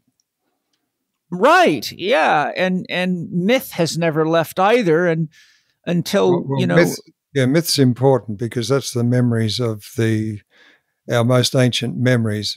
What we have to do and what Dave Talbot has done amazingly is to analyze that forensically to understand what it is they were trying to tell us. But you have to compare myths from around the world to see what the common elements are to be able to do that. And he and Eduardo Cardona and Ev Cochran have done an amazing job. And I've used their work as the ground zero for the physics. Yes, I think too, though, there's many classes of myth. You're talking about creation myths. There's, as many are important because they are actually the stories of the change in the Earth's environment at the last catastrophe. And, I'm speaking. Go ahead. I'm sorry. Yeah. The thing for me is that the native people of Australia, the Australian Aborigines, their traditions have some of the most accurate memories of what happened, and it just matches beautifully what our mytho-historians, Dave Talbot and Eduardo Cardona and so on, have produced. Yes, it's amazing. And I'm speaking more in the sense that a myth is an attempt to explain the unexplainable. And as we've discussed, there's more we don't know than we do know. So, at some level, no matter how objective the electric universe is, or David Talbot, or any of these people are, there's still a lot more that we don't know than we do know, which means we're still trying to resolve the grand myth. And therefore, we all can think we're right and feel objective based on what we have on our plate. But when you start finding other factors that make you go, oh my God, now that changes everything, then we have to reevaluate our myth. And that's what history has shown in science, is we keep, having to reevaluate, right? It wasn't long ago people thought the earth was flat. So, the important thing that I learned was that by not assuming myth is fiction, that it provided the input I needed to develop the electric universe model. Yes, so you did a scientific taboo based on the standard model. Yes. You opened your mind. How dare you? How dare you look past the wall of objectivity based on somebody else's viewpoint? Yes, terrible. Yeah. All right. But it's very, very exciting for those who are silly enough or crazy enough to do it. Well, it is. It is because, that's the quest of the pioneer. That's what made us find new countries and new ways of using fire and flying and everything else. And I think it's just part of the nature of the human being to want to explore what we would call reality, and it's a vast, vast exploration. And it seems like it's going to be going on for a very, very long time. And if it was, if God is God, then God doesn't seem in any hurry to give us the answer to the puzzles, because there must be some enjoyment for this God to watch all this unfold. Yeah, I think the big thing for me is that science right now is progressing only in terms of the technology. But what you need is to have the culture advance and the science together. The technology that we need will come from marrying the two together, and the results should be far more beneficial for life on Earth. Well, and there's another factor in there, and I think I might have touched on it in our first interview, and that is we have to advance our morality as we advance our science, because we're at the point now where we're playing with forces great enough to destroy the planet. And when you've got people like Bill Gates that are interested in money and money only at any expense, and has the money to do anything he wants to do and hire any scientist he can get his hands on, you get people, you start looking into what he's doing with genetics and genetic modification of plants and biotech. I mean, these guys they're playing with fire. And when we don't have the morality to manage, we're kind of like teenagers with machine guns, but don't really realize they actually kill people. That's right. Or more like babies with razor blades. Yeah, exactly. And that's one of my big personal concerns is that, we're seeing, like Bill Gates decides he is going to spray aluminum in the skies to cool the planet down without any government approval, without the people even having a say in that. Yet breathing aluminum is a great way to ruin your immune system and cause tremendous amounts of disease in every living creature out there. But all of a sudden, he just decides he's going to do that. No one gets in his way. I mean, the list of stuff going on like this, that's why I quoted the book Oneness versus the 1% by Vandana Shiva, because she lays Bill Gates out on the table in a way that's shocking and extremely revealing and deeply concerning, because it's showing very clearly that he has enough money to control governments, police forces, medical systems, CDCs, World Health Organizations, United Nations, and anybody he wants. And when you get someone like that playing with advanced science and the power that we have, you're in a very, very dangerous situation. Yes, the culture has to change. Yes, and I hope the pain teacher isn't what inflicts the change. Yes, we have a bad habit of repeating the catastrophes of the past, but visiting on ourselves rather than coming from some external source. Yes. Well, Walt, it's been phenomenal 2 interviews, and I'm very grateful for your time and your patience with me and all my wild and crazy questions. And, thank you for entering dialogue with me. And really, I'm also very grateful that you treated me as a human being and entertained my questions as a student and didn't kind of push me off like some higher ups tend to do when people are asking them questions they don't like to be asked. So I'm grateful for your openness and your honesty and all these things. Where can people find out more about the Thunderbolts Project and the electric universe? The main source is the thunderbolts.info website. My own personal website, which is more of a historical resource showing the development of ideas, is holloscience.com. That's a kind of a form of holistic science. In other words, there are no boundaries to it. Beautiful. Last question I have to ask you. What do you intuit is going to be the next great discovery in the electric universe project?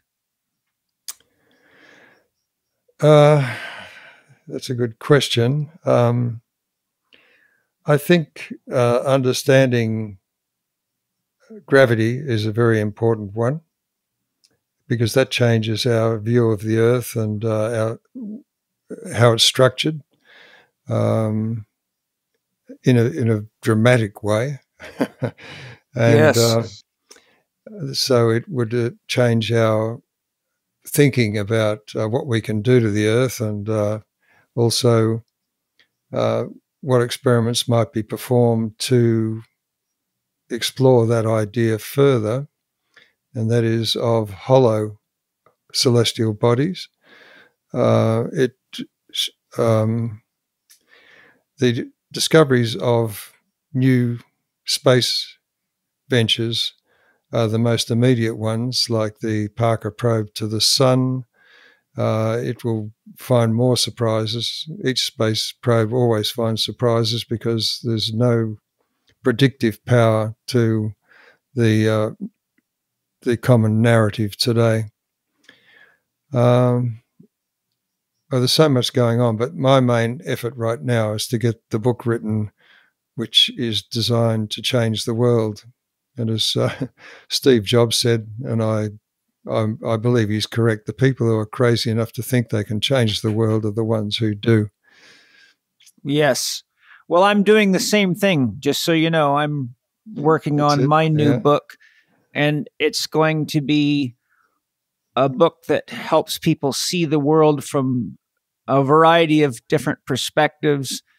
But really, it's my shot at taking my life's research and experience at trying to say, why are we all here? What are we doing?